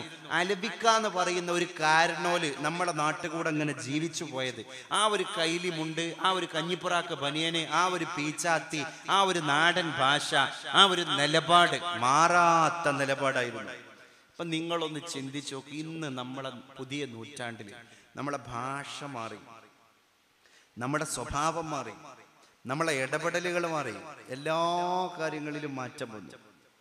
അന്ന് ഗുഹാവാസിയായി മനുഷ്യൻ ജീവിതം തുടങ്ങിയ സമയത്ത് നമ്മളെ കൂടെ ജീവിച്ച കാക്ക അന്ന് ഈ ഉണങ്ങിയ മരത്തിന്റെ കൊമ്പ് കൊക്കിൽ ഇങ്ങനെ കൊത്തിയെടുത്തിട്ട് പാറിപ്പോകാണ് കൂടുണ്ടാക്കാൻ. അപ്പോൾ മനുഷ്യൻ ഗുഹാവാസിയാ. ആ മനുഷ്യൻ പിന്നെ ഓലമേഞ്ഞ വീട്ടിക്ക് മാറി, ആ മനുഷ്യൻ പിന്നെ ഓടിട്ട വീട്ടിക്ക് മാറി, ആ മനുഷ്യൻ പിന്നെ ടെറസിട്ട വീട്ടിക്ക് മാറി, ആ മനുഷ്യൻ പിന്നെ ഫ്ലാറ്റിക്ക് മാറി, ആ മനുഷ്യൻ പിന്നെ അപ്പാർട്ട്മെന്റിലേക്ക് മാറി, വില്ലയിലേക്ക് മാറി, ആ മനുഷ്യൻ പിന്നെ 2022 ചന്ദ്രനിലേക്ക് കുടുംബസമേതം യാത്ര പോകും എന്ന് ലോകത്തോട് പ്രഖ്യാപനം നടത്തി. ഗുഹാവാസിയായി ജീവിതം തുടങ്ങിയ നമ്മളെ കൂടെ കൊക്കിൽ ഉണങ്ങിയ കൊമ്പും ചില്ലി എടുത്തുകാണ്ട് കൂടുകൂട്ടി ജീവിതം തുടങ്ങിയ കാക്ക നമ്മൾ ചന്ദ്രൻക്ക് പോകാൻ നിൽക്കുമ്പോൾ എപ്പോഴും നമ്മളോട് പറയാ, നമ്മൾ നിലപാട് മാറിയിട്ടില്ലട്ടോ. ഇപ്പൊ അടുത്ത മലയാള മനോരമന്റെ 1-ാം പേജിലുണ്ടായിരുന്നു ഒരു കൊടക്കമ്പി കൊക്കിൽ ഇങ്ങനെ കൊത്തിയെടുത്തിട്ട് പാറിപ്പോകുന്ന ഒരു കാക്കന്റെ ഫോട്ടോ, നല്ലൊരു സ്നാപ്പിൽ ഫോട്ടോഗ്രാഫർ ഒപ്പിയെടുത്തിട്ട് പിറ്റേന്ന് പത്രത്തിൽ പ്രസിദ്ധീകരിച്ചാണ്. കാക്കയും ഹൈടെക്കായി. ഈ കാക്കക്ക് സംസാരശേഷി ഇല്ലാതെ പോയത് മനോരമന്റെ ഭാഗ്യം. നമ്മളൊന്ന് ചിന്തിക്കണ്ടേ? കാരണം മനുഷ്യന്മാരെ എന്നെ ഹൈടെക് ആക്കി നിങ്ങളാണ്. ഒരു മരത്തിന്റെ കൊമ്പ് ഇവിടെ കിട്ടാൻ പോയി ഞങ്ങളെ വികസനം കൊണ്ട്. കൊടക്കമ്പിയാണെങ്കിൽ കൊടക്കമ്പിയെ ശരണം എന്ന് പറയേണ്ടി വന്നു എന്ന് കാക്ക പറയില്ലേ? ആരാ മാറ്റിയത്? അല്ലാഹു തആല പറഞ്ഞു, ഈ ഭൂകമ്പം, ഈ പ്രളയം, ഈ സുനാമി, ഈ എർത്തുക്കൈക്ക്, ഈ വോൾക്കാനോ, ഈ അഗ്നിപർവ്വതം, ഇതിന്റെ ഒക്കെ പിന്നിൽ ബിമാ കസബത ഐദിൻ നാസ്, നാസിനെ തന്നെ അല്ലാഹു പറയുന്നത്. എത്ര ജീവികൾ ഇവിടെ ഉണ്ട്. എന്നിട്ട് പറയാൻ ലഹറൽ ഫസാദു ഫിൽ ബർരി വൽ ബഹരി ബിമാ കസബത് അയ്ദിൻ നാസ്. കടലിനെ മുഴുവൻ പരിചയിച്ച് 2-3 പ്രാവശ്യം കടല് മുഴുവൻ ചുറ്റി ഭൂമിയെ തന്നെ ചുറ്റിയ അഭിലാഷ് ടോമി ഈ അടുത്ത് ഇന്ത്യൻ മഹാസമുദ്രത്തിന്റെയും ഓസ്ട്രേലിയൻ മഹാസമുദ്രത്തിന്റെയും ഇടയിൽ ഇവിടുന്ന് 13,500 കിലോമീറ്ററുകൾക്കപ്പുറത്ത് കടലിൽ ആരോരുമില്ലാതെ തന്റെ പാഴ്വഞ്ചിയിൽ കുടുങ്ങിക്കിടന്നപ്പോ ദിശ തെറ്റി വന്ന കാറ്റിലും പ്രളയത്തിലും തന്റെ പായ്വഞ്ചിയുടെ തൂണ് തകർന്ന് നട്ടെല്ലിന്റെ മുകളിലൂടെ വീണപ്പോ റഡാർ സംവിധാനത്തിലൂടെ മലയാളി നാവികനായ അഭിലാഷ് ടോമിയെ ഓസ്ട്രേലിയയുടെയും ഫ്രാൻസിന്റെയും സേന കണ്ടെത്തിയപ്പോ അവസാനം പത്രപ്രവർത്തകരോട് അഭിലാഷ് ടോമിയും പറഞ്ഞു, ഇതിന്റെയൊക്കെ പിന്നിൽ മനുഷ്യൻ നിസ്സഹായനാണ് എന്ന് ബോധ്യം വന്നു. എന്താണ് അല്ലാഹു തആല നമ്മളങ്ങനെ പഠിപ്പിക്കുന്നത്? പക്ഷെ മറ്റ് ജീവികളെ നമ്മൾ ചിന്തിക്കുക, ഇതര ജീവികളെ ചിന്തിക്കുക. അവിടെയാണ് നമ്മൾ സുജൂദ്, നമ്മൾ റുകൂഅ്, നമ്മൾ ഇഅ്തിദാൽ, നമ്മൾ ഇഅ്തിഖാഫ്, നമ്മൾ തഹജ്ജുദ്, നമ്മൾ ഖിയാമുൽ ലൈൽ, ഇങ്ങനെ ഉന്നതനാകേണ്ട ആളാണ്. വേറെ ഒന്നിലൂടെയും കഴിയൂല. ഖൽബിന് സഫുവത്ത് കൂടിക്കഴിഞ്ഞാൽ മമ്പറത്തെ തങ്ങൾ പറയുന്ന പ്രോഗ്രസ് ആണ് നമുക്ക് കിട്ടാനുള്ളത്. എന്തേ മത്സ്യത്തൊഴിലാളികൾ കടലിന്റെ ഉള്ളിൽ കുടുങ്ങിക്കിടക്കുന്നുണ്ട്, കടപ്പുറത്തെ തെങ്ങിന്റെ മുകളിൽ ചൂട്ട് കെട്ടണം. അത് ഇന്നത്തെ സംവിധാനത്തിന് കഴിഞ്ഞോ? മമ്പർത്ത തങ്ങൾ പാപ്പ ആ കാര്യം പറയുന്നത് ഒരു വയർലെസ് സംവിധാനത്തിന്റെ കച്ചിത്തുരുമ്പ് പോലും കൈ കിട്ടാത്ത കാലത്താണ്. ഇന്ന് എല്ലാ സംവിധാനമായിട്ട് ഈ അഭിലാഷ് ടോമി ഒന്ന് കണ്ടെത്താൻ സാറ്റലൈറ്റ് സംവിധാനം മുഴുവനായിട്ട് എത്ര ദിവസം പിടിച്ചു? മലേഷ്യയിൽ നിന്നൊരു വിമാനം പുറപ്പെട്ട് 200 ചില്ലാൻ ആൾക്കാരെയും കൊണ്ട് ഈ സകല സംവിധാനം ഉണ്ടായിട്ട് ആ വിമാനം എവിടെയാണ് മറിഞ്ഞത്? കടലിലാണോ ദ്വീപിലാണോ? ഒരംശം പോലും ഇന്ന് പിടുത്തം കിട്ടിയോ? അമേരിക്ക പറയും ഞങ്ങളുടെ വിരലൊന്ന് അമർന്നു കഴിഞ്ഞാൽ ലോകത്തിന്റെ മുക്കിലും മൂളയിലും ഞങ്ങളുടെ എല്ലാവിധ ചാരക്കണ്ണുകൾക്കും എത്താൻ ശേഷിയുണ്ട്. എന്നിട്ട് എവിടെയാ? അവിടെയാണ് ഒരു സാറ്റലൈറ്റ് സംവിധാനത്തിന്റെ അകമ്പടി പോലുമില്ലാതെ തിരൂരങ്ങാടിയിലെ ഓലമേഞ്ഞ വീട്ടിന്റെ അകത്തളത്തിൽ നിന്ന് ഖുതുബുസ്സമാൻ സയ്യിദ് അലവി തങ്ങൾ പറയുകയാണ്, കടപ്പുറത്തെ തെങ്ങിന്റെ മുകളിൽ ചൂട്ടുകെട്ടണേ. മത്സ്യബന്ധനത്തിന് പോയ തൊഴിലാളികൾ ഏതാണ് കര ഏതാണ് കടൽ എന്നറിയാതെ, ഒരു നക്ഷത്രം പോലുമില്ലാത്ത, നിലാവ് പെയ്യാത്ത ഇരുട്ടിന്റെ മുകളിൽ ഇരുട്ടുള്ള രാത്രി, അട്ടിയിലട്ടിയിലിരുളിരുളിന്മേൽ കട്ട പിടിച്ചൊരു പാതാളം, ഇല്ലൊരു തൈജസ കീടം കൂടിയും എല്ലാം ഇരുളാണിരുൾ മാത്രം. ഇങ്ങനെ ഇരുട്ട് പരന്ന രാത്രിയിൽ ഖുതുബുസ്സമാൻ വീട്ടിന്റെ ഔത്തന്ന് മത്സ്യത്തൊഴിലാളികളെ കണ്ടിട്ടുണ്ടെങ്കിൽ അത് ഖൽബിന്റെ ഉള്ളിൽ 2 കണ്ണ് അല്ലാഹു തആല കൊടുത്തോണ്ടാണ്. അപ്പൊ ഔലിയാക്കന്മാർക്ക് ഐനാനി ഫീ ജൗഫിഹി വഐനാനി ഫീ ലഹ്രിഹി. നമുക്കൊക്കെ കണ്ണ് അല്ലാഹു തആല ലഹ്റിൽ മാത്രമാണ് തന്നത്, മോത്ത് മാത്രമാണ് തന്നത്. ഔലിയാക്കന്മാർക്ക് ഐനാനി ഫീ ജൗഫിഹി, ഖൽബിന്റെ ഉള്ളിൽ 2 കണ്ണ് കൊടുത്തിട്ടുണ്ട്. അതുകൊണ്ടാണ് ഖുലൂബുൽ നാരി ഫീന ലഹാ ഉയൂനു തറാമാല യറാഹുൻ നാദിറുന. ആരിഫീങ്ങളുടെ ഖൽബിന്റെ ഉള്ളിൽ 2 കണ്ണുണ്ട്. അപ്പോഴല്ലേ മുഹ്യിദ്ദീൻ ശൈഖ് തങ്ങൾ ഇങ്ങനെ വന്നാണ്ട് പറഞ്ഞത്, എന്ത് കുപ്പിന്റെ ഉള്ളിൽ ഒരു പളുങ്ക് കുപ്പിന്റെ ഉള്ളിൽ ഒരു കോഴിമുട്ട എങ്ങനെ ക്ലാരിറ്റിയിൽ കാണും? ആ പറഞ്ഞ മാതിരിയാ മുഹ്യിദ്ദീൻ ശൈഖ് തങ്ങളെ മുന്നിക്ക് ഇങ്ങനെ വരുന്ന മനുഷ്യന്റെ ഹൃദയം MRI സ്കാൻ ഇങ്ങനെ നടത്താണ്. ഈ കണ്ണുണ്ടല്ല, ഈ കണ്ണുണ്ട്. ആര്? മുഹ്യിദ്ദീൻ ശൈഖ് തങ്ങള്. എന്നിട്ട് പറഞ്ഞ് ഈ അങ്ങോട്ട് പോ, ഈ ഇങ്ങോട്ട് പോ, ഈ അങ്ങോട്ട് പോ, ഈ ഇങ്ങോട്ട് പോ പറഞ്ഞില്ലേ? ആരൊക്കെ മുരീദാക്കി? കുപ്പിയാകത്തുള്ള വസ്തുവിനെ പോലെ കാണും ഞാൻ നിങ്ങളെ കൽഭാഗം എന്നോവർ എൻ്റെ മുരീദാരും നരകത്തിലില്ലെന്ന് നരകത്തെ കാക്കും മാലക്ക് പറഞ്ഞോവർ. കളവ് പറയല്ല എന്നും ആ ചൊന്നാരേ കള്ളന്റെ കയ്യില് പൊന്നി കൊടുത്തോവർ. ആ പാരമ്പര്യമാണ് അവരുടെ ബാക്കിക്കാര് എന്ന് പറയുന്ന നമ്മുടെ ലൈഫ് സ്റ്റൈലിൽ വേണ്ടത്. അപ്പൊ അത് പറയാനുള്ള എന്തെങ്കിലുമൊക്കെ അംശം. ഇസ്ലാമി ഇല്ല ഇസ്മു, ഇസ്ലാം എന്നതിന്റെ പേരല്ലാതെ ബാക്കിയാവൂല. പേരിൽ ഒരു ഇസ്ലാം ഉണ്ടായിട്ട് ഒരു കാര്യമില്ല. പേരിൽ ഇസ്ലാം ഉണ്ടായിട്ട് ഒരു കാര്യമില്ല. ഇപ്പൊ കമൽസി നജ്മൽ, കമൽസി ചവറ, ഇന്നലെ കമൽസി നജ്മലായി. അദ്ദേഹം തുറന്നു പറഞ്ഞു, നജ്മൽ എന്ന പേര് ഞാൻ സ്വീകരിക്കുകയാണ്. പക്ഷെ കമൽ സി നജ്മൽ, ഒരു അന്യമതസ്ഥനായ ആൾ ഇസ്ലാമിലേക്ക് കടന്നു വരികയാണ്. ഞാൻ പറയാണ്, അദ്ദേഹം തന്നെ തുറന്നു പറഞ്ഞു, എന്റെ പേരല്ല, എന്റെ നിലപാടാണ് എന്നെ മുസ്ലിമാക്കുന്നത്. നമുക്ക് അങ്ങനെ പറയാൻ കഴിഞ്ഞോ? ഒരു സഹോദര മതസ്ഥനായ ആൾക്ക് അങ്ങനെ പറയാൻ കഴിഞ്ഞു? അള്ളാഹു ബോധം നമുക്കൊക്കെ നൽകി അനുഗ്രഹിക്കുമാറാകട്ടെ.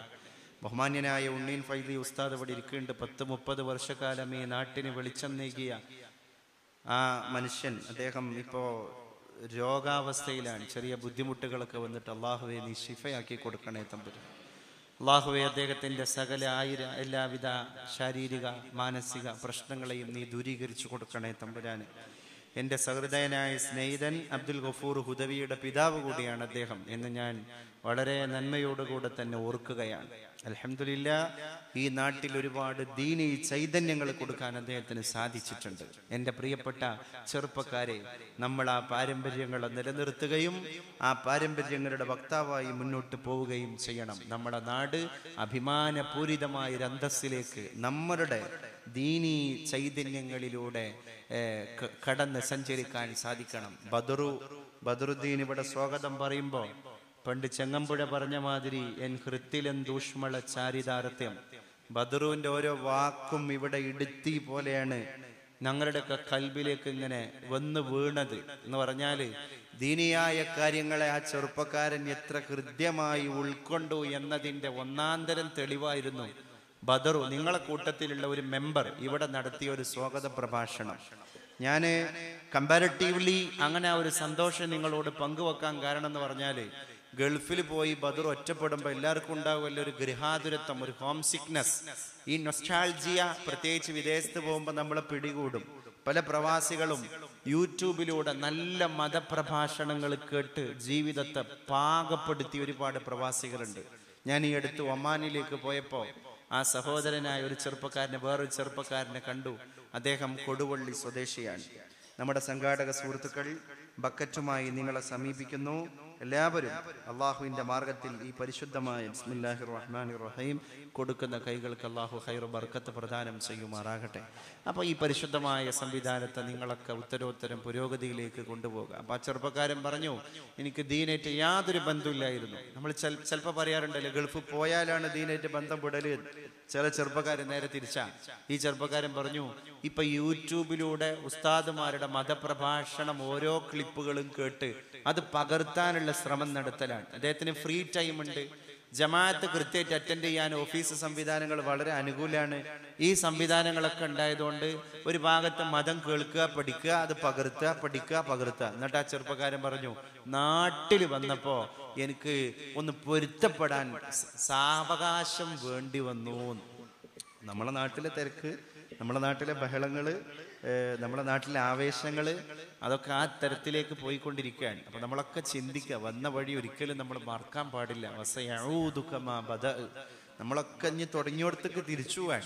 ഇപ്പൊ ഒരു നോട്ട് നിരോധനം വന്നതിന് ശേഷം മര്യാദക്കൊന്ന് എണീറ്റ് നിൽക്കാൻ നമുക്ക് കഴിഞ്ഞിട്ടില്ല. ആ നിൽക്കണതിൻ്റെ ഇടയിൽ കൂടെയാണ് കൂനിന്മേൽ കുരു എന്ന് പറഞ്ഞ മാതിരി അടുത്ത GST ആയിട്ട് മറ്റേ ആള് വരുന്നത് അല്ലേ? ഇന്ത്യ രാജ്യത്ത് GST വന്നതിന് ശേഷം സകല വസ്തുക്കളുടെയും വില കൂടുകയാണ് ചെയ്തത്. ഇന്ത്യയുടെ പ്രൈം മിനിസ്റ്റർ അല്ലാത്ത സകല വസ്തുക്കളുടെയും വില കണ്ട് കൂടി ഈ GST വന്നതോടുകൂടെ ആ വില മാത്രം ഇടിഞ്ഞു, ഗ്രാഫ് ഇടിഞ്ഞു. എല്ലാ വസ്തുക്കളുടെയും ഇന്ധനം നോക്ക്, നിങ്ങൾ നിൽക്കാൻ കഴിയുന്നുണ്ടോ നമ്മുടെ രാജ്യത്ത്? നമുക്ക് എന്നിട്ടും സുപ്രീം കോടതിയുടെ ഏറ്റവും വലിയ പ്രശ്നം ഇന്ധന വില കൂടിയതോ അഴിമതിയോ ഒന്നുമല്ല. എന്താണ്? അഡൽറ്ററിയാണ്, വിവാഹേതര ബന്ധങ്ങൾക്ക് സാധുത കൊടുക്കലാണ്. ഇങ്ങനെ അസ്വാസ്ഥ്യങ്ങളിലേക്ക് ഒരിക്കലും പിടുത്തം കിട്ടാത്ത കാര്യങ്ങളാണ് നമ്മുടെ രാജ്യത്ത് നടക്കുന്നത്. ഇനി ഒറ്റ പോംവഴിയുള്ളത് എന്ത്? ഇന്ന സ്വലാത്തി വ നുസുക്കി വ മഹ്യായ വ മമാതി ലില്ലാഹി റബ്ബിൽ ആലമീൻ. ഇത് നമ്മുടെ മക്കൾക്ക് പറഞ്ഞു കൊടുക്കുക. കണ്ണ് തള്ളുന്ന, കണ്ണ് മഞ്ഞളിക്കുന്ന കാഴ്ചയിലേക്കാണ് നമ്മുടെ മക്കള് ഇറങ്ങിച്ചെല്ലാനിരിക്കുന്നത്. ഉമ്മമാരെ, ഉപ്പമാരെ, നല്ലൊരു ബോധം നിങ്ങൾ കുട്ടികൾക്ക് കൊടുക്കുക. ഞാൻ എൻ്റെ വളാഞ്ചേരിയിൽ പുതിയതായൊരു ആരംഭം കുറിച്ചിരിക്കുകയാണ്. എന്ത്? നമുക്ക് ഇൻഷാ അല്ലാഹ് അള്ളാന്റെ തൗഫീഖോടുകൂടെ നല്ല ദീന് പഠിച്ച മതവിദ്യാർത്ഥികളും ഇഷ്ടം പോലെയായി, മതവും ഭൗതികവും പഠിച്ച മതഭൗതിക സമന്വയ വിദ്യാർത്ഥികളും ഇഷ്ടം പോലെയായി. ഇനി ഈ ഉമ്മത്തിന്റെ ആവശ്യം മതം നന്നായി പഠിച്ച ഒരു ഭൗതിക ഉദ്യോഗസ്ഥനെയാണ്. എന്ന് പറഞ്ഞാൽ ഫിഖ്ഹും തഫ്സീറും ഹദീസും പഠിച്ച ഒരു വില്ലേജ് ഓഫീസർ, ഫിഖ്ഹും ഖുർആനും ഹദീസും പഠിച്ച ഒരു പഞ്ചായത്ത് സെക്രട്ടറി, ഒരു സെക്രട്ടേറിയറ്റ് അസിസ്റ്റന്റ്, ഒരു ബ്ലോക്ക് ഡയറക്ടർ, ഒരു തഹസിൽദാർ, ഒരു ഡെപ്യൂട്ടി കളക്ടർ, അള്ളാഹുവിന്റെ ദീനിനെ ശരിക്ക് പഠിച്ച ഒരു മതപണ്ഡിതനായ ഒരു ജില്ലാ കളക്ടർ. ഞാൻ പറയുന്നു, സാധിക്കും എന്റെ പ്രിയപ്പെട്ടവരെ. If there is a will, there is a way. എവിടെയാണോ നിങ്ങൾക്കൊരു സ്വപ്നമുള്ളത്, അവിടെ ആ സ്വപ്നങ്ങളെ യാഥാർത്ഥ്യമായി തുറന്നു തരാൻ ഒരു വാതിലുണ്ട്, ഒരു വഴിയുണ്ട് എന്ന് നമ്മൾ മറന്നുപോകരുത്. ചെമ്മാട് ദാറുൽ ഹുദ എങ്ങനെ ഉണ്ടായത്? ചെമ്മുക്കം കുഞ്ഞാപ്പുവാജിയും ചെമ്മാട് ബാപ്പുട്ടിയാജി ഹജ്ജിന് പോയി ബോംബെയിൽ മുസാഫർ ഖാനയിൽ ഇങ്ങനെ ഇരിക്കുമ്പോ ഒരാഴ്ച കഴിഞ്ഞിട്ടാണ് അടുത്ത കപ്പല് ഉപ്പും മുളകും പഞ്ചസാരയും വാങ്ങാൻ ബോംബെ തെരുവോരങ്ങളിലേക്ക് ഇറങ്ങിത്തിരിച്ചപ്പോ ഈ സാധനങ്ങളുടെ പേര് പച്ച മലയാളത്തിൽ പറഞ്ഞിട്ട് കാര്യമല്ല, അന്യനാടാൻ. മഹാനായ ബാപ്പുട്ടിയാജി ചെമ്മുക്കം കുഞ്ഞാപ്പാജിനോട് പറഞ്ഞു, ഹാജി സാഹിബ്, അടുത്ത തലമുറ വന്നിട്ട് ഇങ്ങനെ നട്ടം തിരിയാൻ പാടില്ല. എല്ലാ ഭാഷയും കൈകാര്യം ചെയ്യാൻ, സ്വായത്തമാക്കാൻ കഴിവുള്ള ഒരു തലമുറയെ നമ്മുടെ കേരളത്തിൽ നമ്മൾ വാർത്തെടുക്കണം. നമ്മുടെ നാട് മലയാളത്തിൽ മാത്രം ഒറ്റപ്പെട്ടു പോയിരിക്കുകയാണ്. ബാപ്പുട്ടിയാജി അവറുകൾ വന്നിട്ട് ഹാജി സാഹിബ് ചെയ്ത പണി എന്താണ്? രണ്ടാള് താഴ്ചയുള്ള ചെമ്മാട്ട് മാനിയപ്പാടം മണ്ണിട്ട് നികത്തി അവിടെ ഒരു കോംപ്ലക്സ് ഉണ്ടാക്കുമ്പോ കുറെ ആൾക്കാർ, ആചാര്യെ എന്തങ്ങൾക്ക് സുഖല്ലേ എന്ന് ചോദിച്ചോലില്ലേ? ഒരു സമുച്ചയം വന്നു. ആ സമുച്ചയത്തിന്റെ മക്കള് ലോകത്തിന്റെ വ്യത്യസ്ത രാജ്യങ്ങളിൽ അറബിയിലും ഉറുദുവിലും ഇംഗ്ലീഷിലും ഇസ്ലാമിന്റെ ദഅവത്ത് നടത്തുകയാണ്. ബഹുമാന്യനായ സിംസാറുൽ ഹഖ് ഉദവി ലണ്ടനിൽ ദഅവത്ത് നടത്തുന്നുണ്ട്, ആഫ്രിക്കയിൽ ദഅവത്ത് നടത്തുന്നുണ്ട്. അദ്ദേഹം കഴിഞ്ഞ ആഴ്ച ഷാർജയിലാണെങ്കിൽ ഈ ആഴ്ച കേരളത്തിലാണ്. ഓടാൻ ഒരു മനുഷ്യൻ, ഒരു ചെറുപ്പക്കാരൻ, മമ്പാട്ട ഒരു സാധാരണക്കാരന്റെ ഒരു പുത്രനെ സിംസാറുൽ ഹഖ് എന്നൊരു പരിവേഷത്തിലേക്ക് ഉയർത്തിയ ഒരു സ്ഥാപനമായി ദാറുൽ ഹുദ ഇപ്പൊ മാറി. ഇപ്പുറത്ത് വളാഞ്ചേരി മർക്കസിന്റെ കീഴില് വാഫികൾ വന്നു, വാഫികൾ മാറി. ജാമിയന്റെ കീഴില് ജൂനിയർ കോളേജുകൾ വന്നു, ഫൈസികൾ മാറി.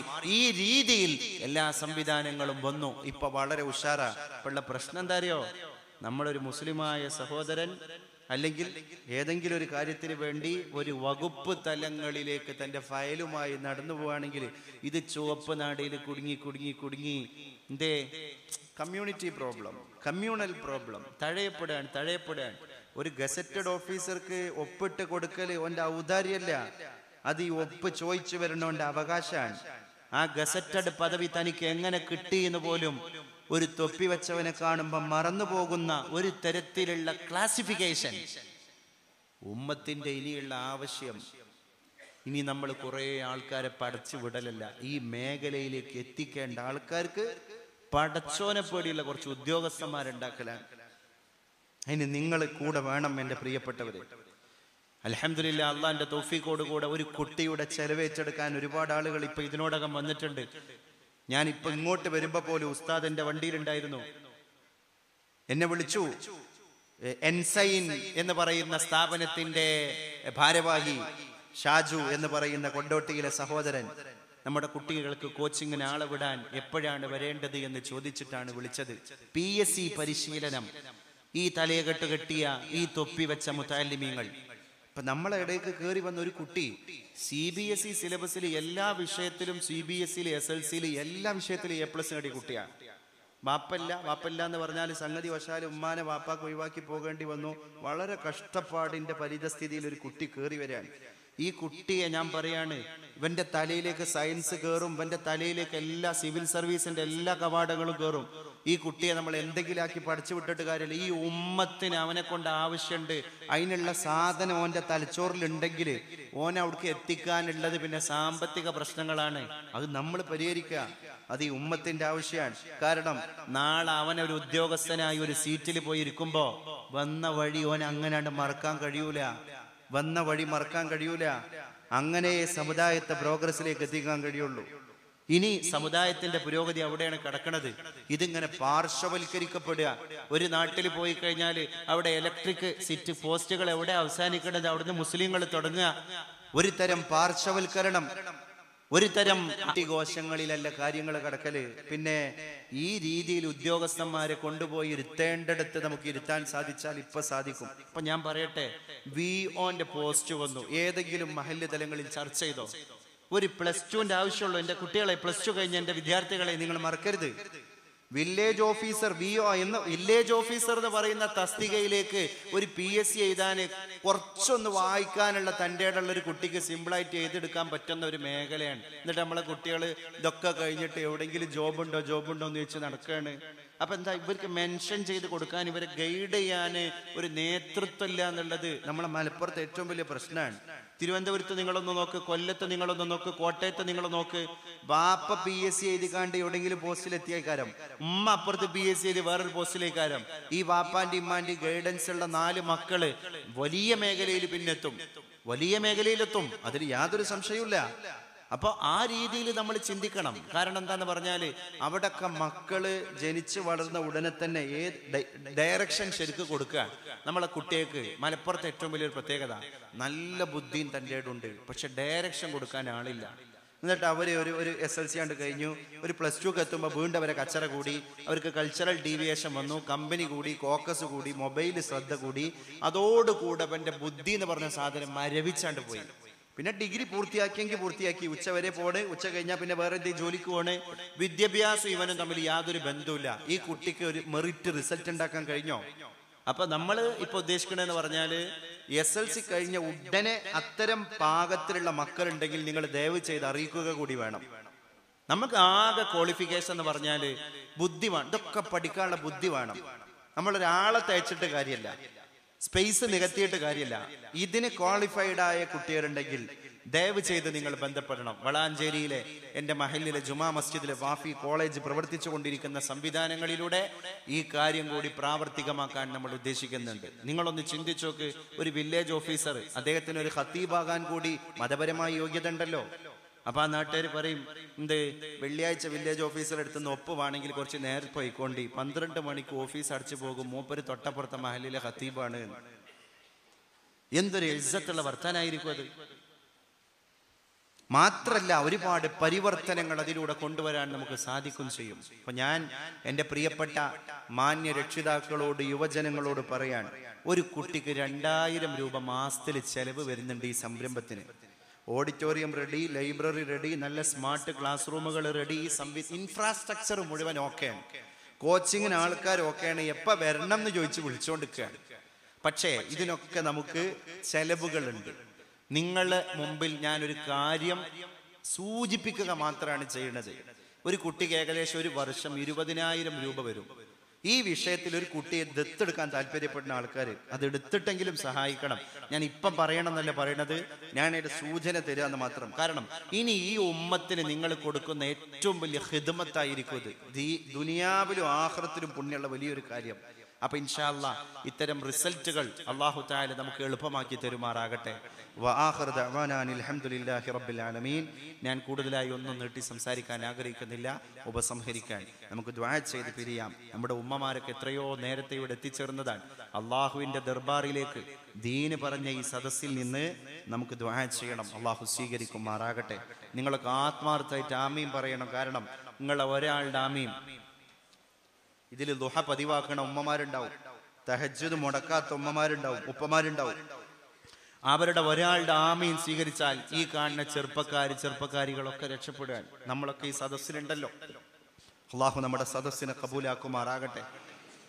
30 വർഷമായി മദ്രസയിൽ ജോലി ചെയ്യുന്ന അധ്യാപകൻ ഉംറയിലാണ്. അദ്ദേഹത്തിന് ദുആ ചെയ്യുക.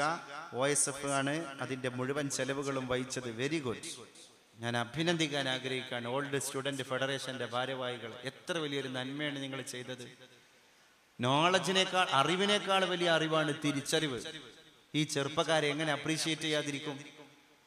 3-4 ചെറുപ്പക്കാർ ചർച്ച ചെയ്തായിരിക്കുമല്ലോ ഇപ്പൊ ആ വിഷയം. എന്ത്, നമ്മുടെ നാട്ടിൽ 10-30 കൊല്ലം ജോലി ചെയ്ത ഉസ്താദല്ലേ, ആ ഉസ്താദിന് സാമ്പത്തിക ബാക്ക്ഗ്രൗണ്ട് കുറവല്ലേ, നമ്മളൊന്ന് ഉംറക്ക് പറഞ്ഞാൽ, ഞാൻ പറയാ ആ ഉസ്താദ് എന്തൊക്കെ ഉംറയും തവാഫും സഅയും നിർവഹിക്കണോ അതിന്റെ പുണ്യം മുഴുവൻ ഈ OSFന്റെ മെമ്പർമാർക്ക് അള്ളാഹു അങ്ങനെ തന്നെ ആക്കി കൊടുക്കട്ടെ. നിങ്ങൾ മാതൃകയാണ്, നിങ്ങൾ പല നാടുകൾക്കും മാതൃകയാണ്. ഈ നഗറിൽ നാമകരണം ചെയ്ത് 2 മക്കൾക്ക് വേണ്ടി ദുആ ചെയ്യുക. ആസിഫ് അലി മുഹമ്മദ് അർഷാദ് മാഷാ സുബ്ഹാനല്ലാഹ് മുങ്ങി മരിച്ച 2 കുട്ടികളും ഞാൻ പത്രത്തിലൂടെ വായിച്ചത് ഓർക്കുന്നുണ്ട്. അള്ളാഹുവേ നീ മഗ്ഫിറത്ത് കൊടുക്കണേ തമ്പുരാനെ. പടച്ചോനെ ആ മക്കളെ നീ സ്വർഗത്തിലെ പറവകളാക്കണേ തമ്പുരാനെ. ആയിഷ നബിയോട് പരിശുദ്ധ നബി പറഞ്ഞു, ഉസ്ഫൂറും മിൻ അസാഫീരിൽ ജന്ന, സ്വർഗത്തിൽ പറന്ന് നടക്കുന്ന കുരുവികളിൽപ്പെട്ട ഒരു കുരുവിയാണ് ഈ കിടക്കുന്നത്. ആയിഷ ഒരു മരിച്ചു കിടക്കുന്ന കുഞ്ഞിന്റെ മയ്യത്ത് കണ്ടപ്പോ, അല്ലാഹുവേ ഈ കുഞ്ഞു മക്കൾക്ക് ഞങ്ങളുടെ മജ്ലിസുൽ ഇൽമിന്റെ ഹഖ് ജാഹ് ബർക്കത്ത് കൊണ്ട് അതിന്റെ പുണ്യം രണ്ടുപേരുടെയും ഖബറിലേക്ക് എത്തിച്ചു കൊടുക്കണേ അല്ലാഹ്. അവരെ കുടുംബങ്ങൾക്ക് സമാധാനവും ക്ഷമയും സ്ഥിരതയും നീ പ്രദാനം ചെയ്യണേ തമ്പുരാനെ. ആമീൻ യാ റബ്ബൽ ആലമീൻ.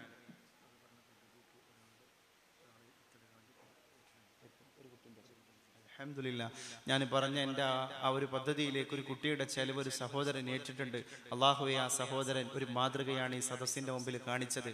പടച്ചോനെ, നിന്റെ ഉമ്മത്ത് ഒരാവശ്യവുമായി വരുമ്പോൾ തിരസ്കരിക്കപ്പെടുന്ന ദാരുണമായ അവസ്ഥക്ക് മോചനമായിട്ട് ഒരു ഉദ്യോഗസ്ഥനെ മതബോധത്തോടുകൂടെ നിർമ്മിക്കുന്നതിൻ്റെ ഈ പരിശുദ്ധമായിരിക്കുന്ന സന്ദേശം പ്രദാനം ചെയ്യുന്ന പാഠ്യ പദ്ധതിയിലേക്ക് ആ സഹോദരൻ നീയത്താക്കിയ സംഖ്യയെ നീ അദ്ദേഹത്തിന് ദുനിയാവിലും ആഖിറത്തിലും ഒരു മുതൽക്കൂട്ടാക്കി കൊടുക്കണേ തമ്പുരാനെ.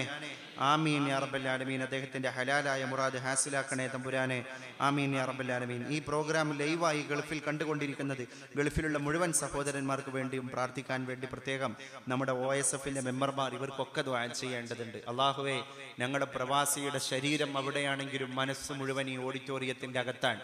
ഇത് സ്വന്തം മൊബൈൽ സ്ക്രീനിലൂടെയും കമ്പ്യൂട്ടർ സ്ക്രീനിലൂടെയും ഒക്കെ കണ്ടുകൊണ്ടിരിക്കുന്ന ചോര നീരാക്കി ഈ നാടിന്റെ പച്ചപ്പിനെ അവിടെ നിന്ന് വെയിൽ കൊണ്ട് കാക്കുന്ന പ്രവാസി എങ്ങനെയാണ്? മരങ്ങളായ മരങ്ങളെല്ലാം കൊണ്ട് വെയിലാണ് ഈ തണൽ എന്ന് പ്രവാസിയെ പറ്റി നമ്മൾ പറയണം. മരങ്ങളായ മരങ്ങളെല്ലാം കൊണ്ട് വെയില് ആണ് ഈ തണല്. കേരളത്തിൽ കൂടെ നമ്മൾ നടക്കുമ്പോ കാറിന് കാറ്, വണ്ടിക്ക് വണ്ടി, എത്തിങ്കാനക്ക് എത്തിങ്കാന, കോളേജിന് കോളേജ്, പള്ളിക്ക് പള്ളി. നമ്മുടെയൊക്കെ ചില പള്ളിയിൽ പോയി കഴിഞ്ഞാൽ കാല് കഴുകാൻ ഒരു ബട്ടൺ, കൈ കഴുകാൻ ഒരു പൈപ്പ്, എല്ലാ സംവിധാനവും. പടച്ചോനെ, ഇങ്ങനെയൊക്കെ സുഖം ഞങ്ങൾക്ക് തന്നത് ഞങ്ങൾ പ്രവാസിയാണെന്നൊരു വേള നമ്മൾ ചിന്തിക്കണം. പ്രവാസിയുടെ ചുമര്, പ്രവാസിയുടെ വിയർപ്പ് പതിയാത്ത ഒരു ചുമരിന്റെ ഇഷ്ടിക പോലും കേരളത്തിന്റെ മതസംവിധാനത്തിന്റെ കെട്ടിടത്തിന്റെ കൂട്ടത്തിൽ ഉണ്ടാവില്ല. അള്ളാഹുവേ, നീ അവർക്ക് ആഫിയത്ത് കൊടുക്കണേ തമ്പുരാനെ. ഞാൻ ആ പ്രയോഗം പ്രയോഗിച്ചത് അതിനാണ്. മരങ്ങളായ മരങ്ങളെല്ലാം കൊണ്ട് വെയിലാണ് ഈ തണലിന്. ഒരു മരം, ആ മരത്തിന്റെ മൂർത്താവിൽ ഇങ്ങനെ നല്ല വെയിൽ കൊള്ളുമ്പോ ആ മരത്തിന്റെ ചോട്ട് പോയിരിക്കണ കുട്ടികൾ പറയും, ഓ ഈ വെയിലിന്റെ ഇടയിൽ എന്തൊരു തണല്.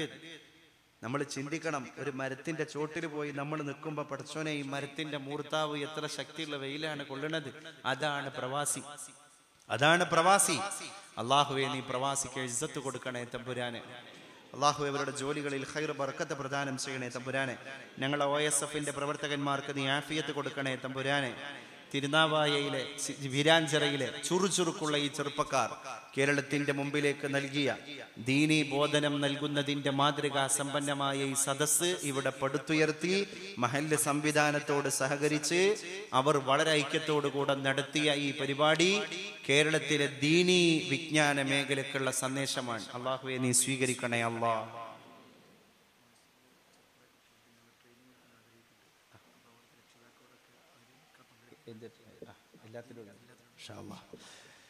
നമ്മുടെ OSFന്റെ നേതൃത്വത്തിൽ നമ്മുടെ നാട്ടിലെ കുട്ടികൾക്ക് ഒരു ട്രെയിനിങ് ഇവർ ഉദ്ദേശിക്കുന്നുണ്ട്. അതുകൊണ്ട് രക്ഷിതാക്കൾ ആ കാര്യം വളരെ ശ്രദ്ധിക്കുക. നമ്മളെ കുട്ടികൾക്ക് ഇത്തരം ട്രെയിനിങ്ങുകൾ വളരെ അനിവാര്യമാണ്. കാലോചിതമായ എല്ലാ വിഷയത്തിലുള്ള ട്രെയിനിങ് OSFന്റെ നേതൃത്വത്തിൽ ഇവിടെ കൊടുക്കുമ്പോൾ അതിലേക്ക് കൃത്യമായിട്ട് നമ്മളെ കുട്ടികളെ എത്തിച്ച്, അതുപോലെ തന്നെ ദീനീ പ്രവർത്തനത്തിലൂടെ ഈ OSFലൂടെ ഒക്കെ നമ്മളെ കുട്ടികൾ വളരുമ്പോൾ തന്നെ അവർക്കൊരു, ഞാൻ പറഞ്ഞില്ലേ, ഈ പരിപാടിയിലേക്ക് എന്നെ ക്ഷണിച്ചത് ചെറുപ്പക്കാരാണ്. എന്നെ വിളിച്ചത്, എനിക്കതിൻ്റെ കാര്യങ്ങൾ മുഴുവൻ പറഞ്ഞു തന്നത്, ഇതിനു വേണ്ടി ഓടിച്ചാടി നടന്നത്.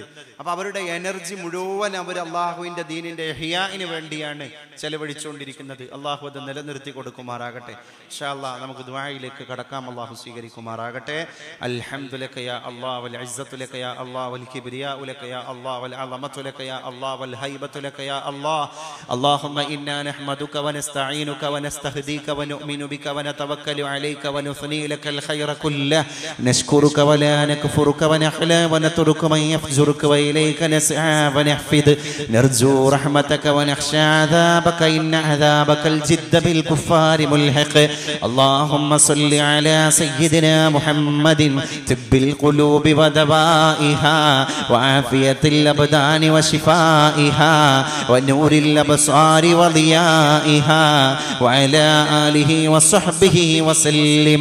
اللهم اغفر لنا ذنوبنا واستر عيوبنا وفرج همومنا واكشف غمومنا وحسن أخلاقنا وحقق رجاءنا وطول أعمارنا بلغ مقاصدنا وحسن مرادنا يا رب العالمين.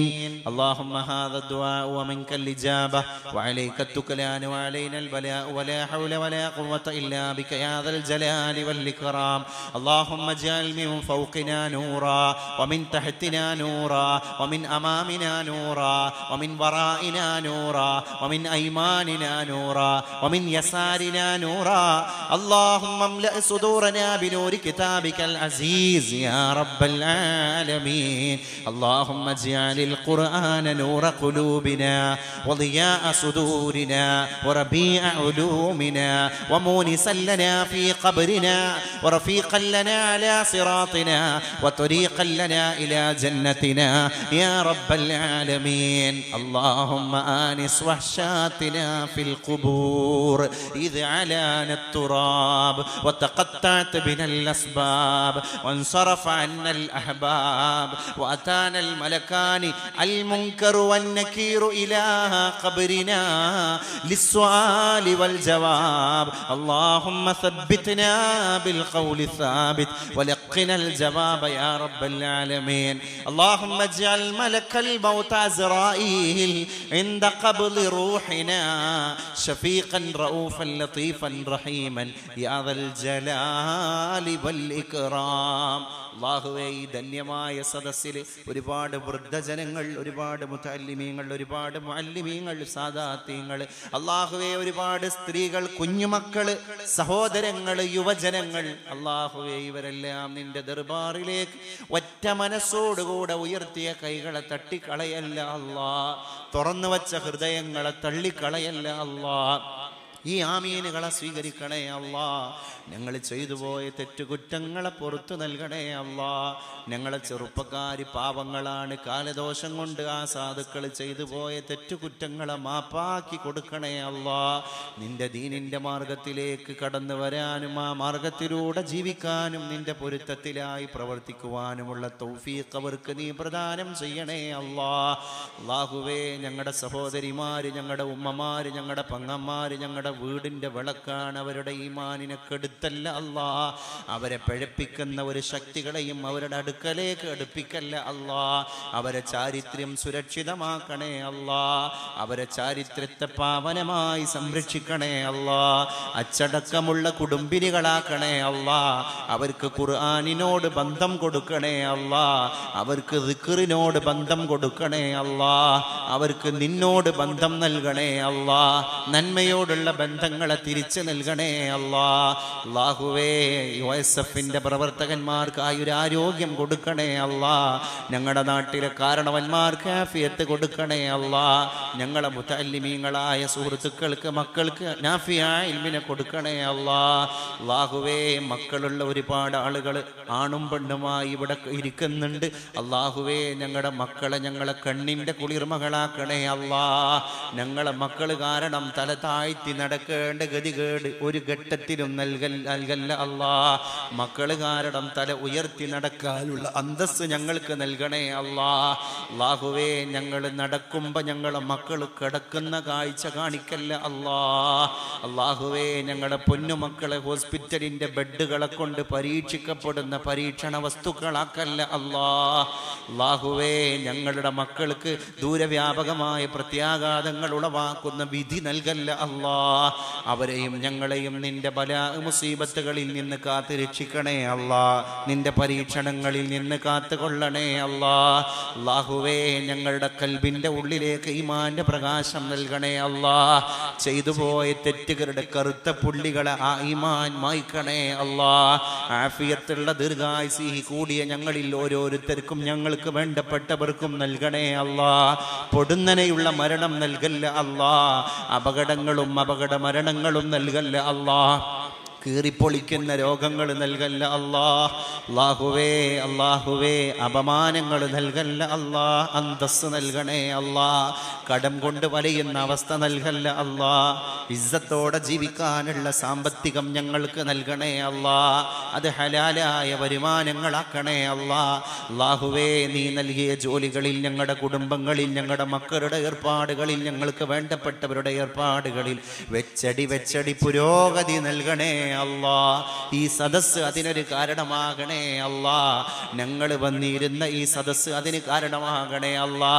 ഞങ്ങളെയോ ഞങ്ങളുടെ കുടുംബത്തിൻ്റെയോ തലക്ക് മുകളിൽ ഏതെങ്കിലും സാഹിറിൻ്റെ സിഹിർ കുടികൊള്ളുന്നുണ്ടെങ്കിൽ ഈ സദസ്സിൻ്റെ ഹക്ക് കൊണ്ടതിനെ ബാത്തിലാക്കണേ അല്ലാ. മാരണക്കാരൻ്റെ മാരണം കൊണ്ട് കടന്നു പോകേണ്ട ഗതികേട് ഞങ്ങൾക്ക് നൽകല്ല അല്ലാ. ഞങ്ങളെ കുഞ്ഞു മക്കൾക്ക് നൽകല്ല അല്ലാ. ഒരു കണ്ണേറുകാരൻ്റെ കണ്ണേറും ഞങ്ങൾക്ക് നൽകല്ല അല്ലാ. ഒരു നാവും ഞങ്ങളെ മേത്ത് തട്ടല്ല അല്ലാ. അല്ലാഹുവേ അസൂയക്കാരൻ്റെ അസൂയ ഞങ്ങൾക്ക് നൽകല്ല അല്ലാ. ഞങ്ങളെ കൽബിനെ അസൂയയിൽ നിന്ന് മുക്തമാക്കണേ അല്ലാ. അല്ലാഹുവേ ഗർഭിണികൾക്ക് സുഖപ്രസവം കൊടുക്കണേ അല്ലാ. മക്കളില്ലാത്തവർക്ക് മക്കളെ കൊടുക്കണേ അല്ലാ. കെട്ടുപ്രായമെത്തിയ ആണും പെണ്ണും ഈ സദസ്സിലുണ്ട്. നല്ല ഇണകൾ അവർക്ക് കൊടുക്കണേ അല്ലാ. മക്കളെ കെട്ടിച്ചു വിടുമ്പോഴും മക്കളെ കൊണ്ട് പെണ്ണ് കെട്ടിക്കുമ്പോഴും രക്ഷിതാവിൻ്റെ ഉള്ളിന് തീയാണ്. വന്നു കയറുന്നവർ ആരാണ്? വന്നു കയറുന്നത് ആരുടെ ജീവിതത്തിലേക്കാണ്? പേടിയോട് പേടിയാണ്. ബന്ധങ്ങൾ പെട്ടെന്ന് പൊളിഞ്ഞു പോകുന്ന പുതിയ കാലത്ത് അല്ലാഹുവേ ഞങ്ങളുടെ ഈ ഇണകളാകാൻ പോകുന്ന യുവമിഥുനങ്ങൾക്ക് ഐശ്വര്യമുള്ള ദാമ്പത്യം കൊടുക്കണേ അല്ലാ. അല്ലാഹുവേ കല്യാണം ഒരു പരീക്ഷണമാക്കി ഞങ്ങളെ മക്കൾക്ക് മാറ്റല്ല അല്ലാ. കല്യാണ പ്രായമെത്തിയ ഒരുപാട് പെൺകുട്ടികൾ കണ്ണീര് കൊണ്ട് വീട്ടിൽ കഴിയുകയാണ്. നല്ലൊരു ജീവിതം ആ യുവതികൾക്ക് കൊടുക്കണേ അല്ലാ. പടച്ചോനെ ജനിക്കുന്ന മക്കൾക്ക് വൈകല്യം കൊടുക്കല്ല അല്ലാ. 40% പുതിയ കണക്കനുസരിച്ച് പ്രസവിക്കപ്പെടുന്ന കുട്ടികൾക്ക് ഹൃദയത്തിൽ സുഷിരമാണ്, ഹേർട്ടിന് ഹോളാണ്. അല്ലാഹുവേ ഞങ്ങളുടെ മക്കൾക്കത് നൽകല്ല അല്ലാ. നൽകപ്പെട്ടവർക്ക് എത്രയും പെട്ടെന്ന് ശിഫ കൊടുക്കണേ അല്ലാ. അല്ലാഹുവേ ഓർക്കാപ്പുറത്ത് ദുരന്തം വന്നിട്ട് വിധിക്ക് അടിപ്പെട്ടു പോകുന്ന ഗതികേട് ഞങ്ങൾക്ക് നൽകല്ല അല്ലാ. റബ്ബനാ ആതിനാ ഖൈറദ് ദുനിയാ വഖൈറൽ ആഖിറ വസ്രിഫ് അന്നാ ശർറഹുമാ യാ റബ്ബൽ ആലമീൻ. اللهم ربنا تقبل منا إنك أنت السميع العليم وتب علينا إنك أنت التواب الرحيم. آمين آمين آمين برحمتك يا أرحم الراحمين. وصلى الله تعالى وسلم على خير خلقه سيدنا محمد وآله وصحبه أجمعين. سبحان ربك رب العزة عما يصفون وسلام على المرسلين والحمد لله رب العالمين. ഊസ്വിക്കും ബിദ്ദുആ. വസ്സലാമു അലൈക്കും വറഹ്മത്തുള്ളാഹി വബറകാതുഹു. ഇന്ന് പരാമർശിക്കപ്പെട്ട ചില കാര്യങ്ങളിലെ കമ്മ്യൂണലായിട്ടുള്ള കാര്യങ്ങൾ ആരും ഷെയർ എന്ന് പറഞ്ഞാൽ ഓൺലൈൻ സംവിധാനമുള്ള ആളുകളുടെ ശ്രദ്ധയിലേക്ക് കൂടി പറയാണ്. പ്രത്യേകിച്ച് പ്രവാസികളൊക്കെ ആയ ആളുകൾ ഈ ലിങ്ക് ഉപയോഗിച്ച് ഷെയർ ചെയ്യപ്പെടരുത്. ഇത് നമ്മുടെ ഉമ്മത്ത് മാത്രമുള്ള ഒരു സ്ഥലത്ത് പറയുന്ന കാര്യങ്ങളാണ്. ലൈവായിട്ടത് പോകുന്നത് കൊണ്ട് കുഴപ്പമില്ല. പക്ഷെ അത് വീണ്ടും അത് ക്ലിപ്പായി ഷെയർ ചെയ്യപ്പെടുമ്പോൾ അത് നമ്മളെല്ലാവരും ശ്രദ്ധിക്കണം. കാരണം ഒരു സമുദായത്തെ മുന്നിൽ കിട്ടുമ്പോൾ പറയുന്ന കാര്യങ്ങൾ പബ്ലിക്കായിട്ട് പറയാൻ പാടില്ല, പ്രത്യേകിച്ച് പുതിയ ഇന്ത്യൻ സാഹചര്യത്തിൽ. അപ്പോൾ അത് എല്ലാവരും ശ്രദ്ധിക്കണം എന്ന് കൂടി സാന്ദർഭികമായി ഓർമ്മപ്പെടുത്തുന്നു. നിങ്ങളുടെ വിലപ്പെട്ട ദുആയിൽ മറന്നു പോകരുത്. അസ്സലാമു അലൈക്കും വറഹ്മത്തുള്ളാഹി.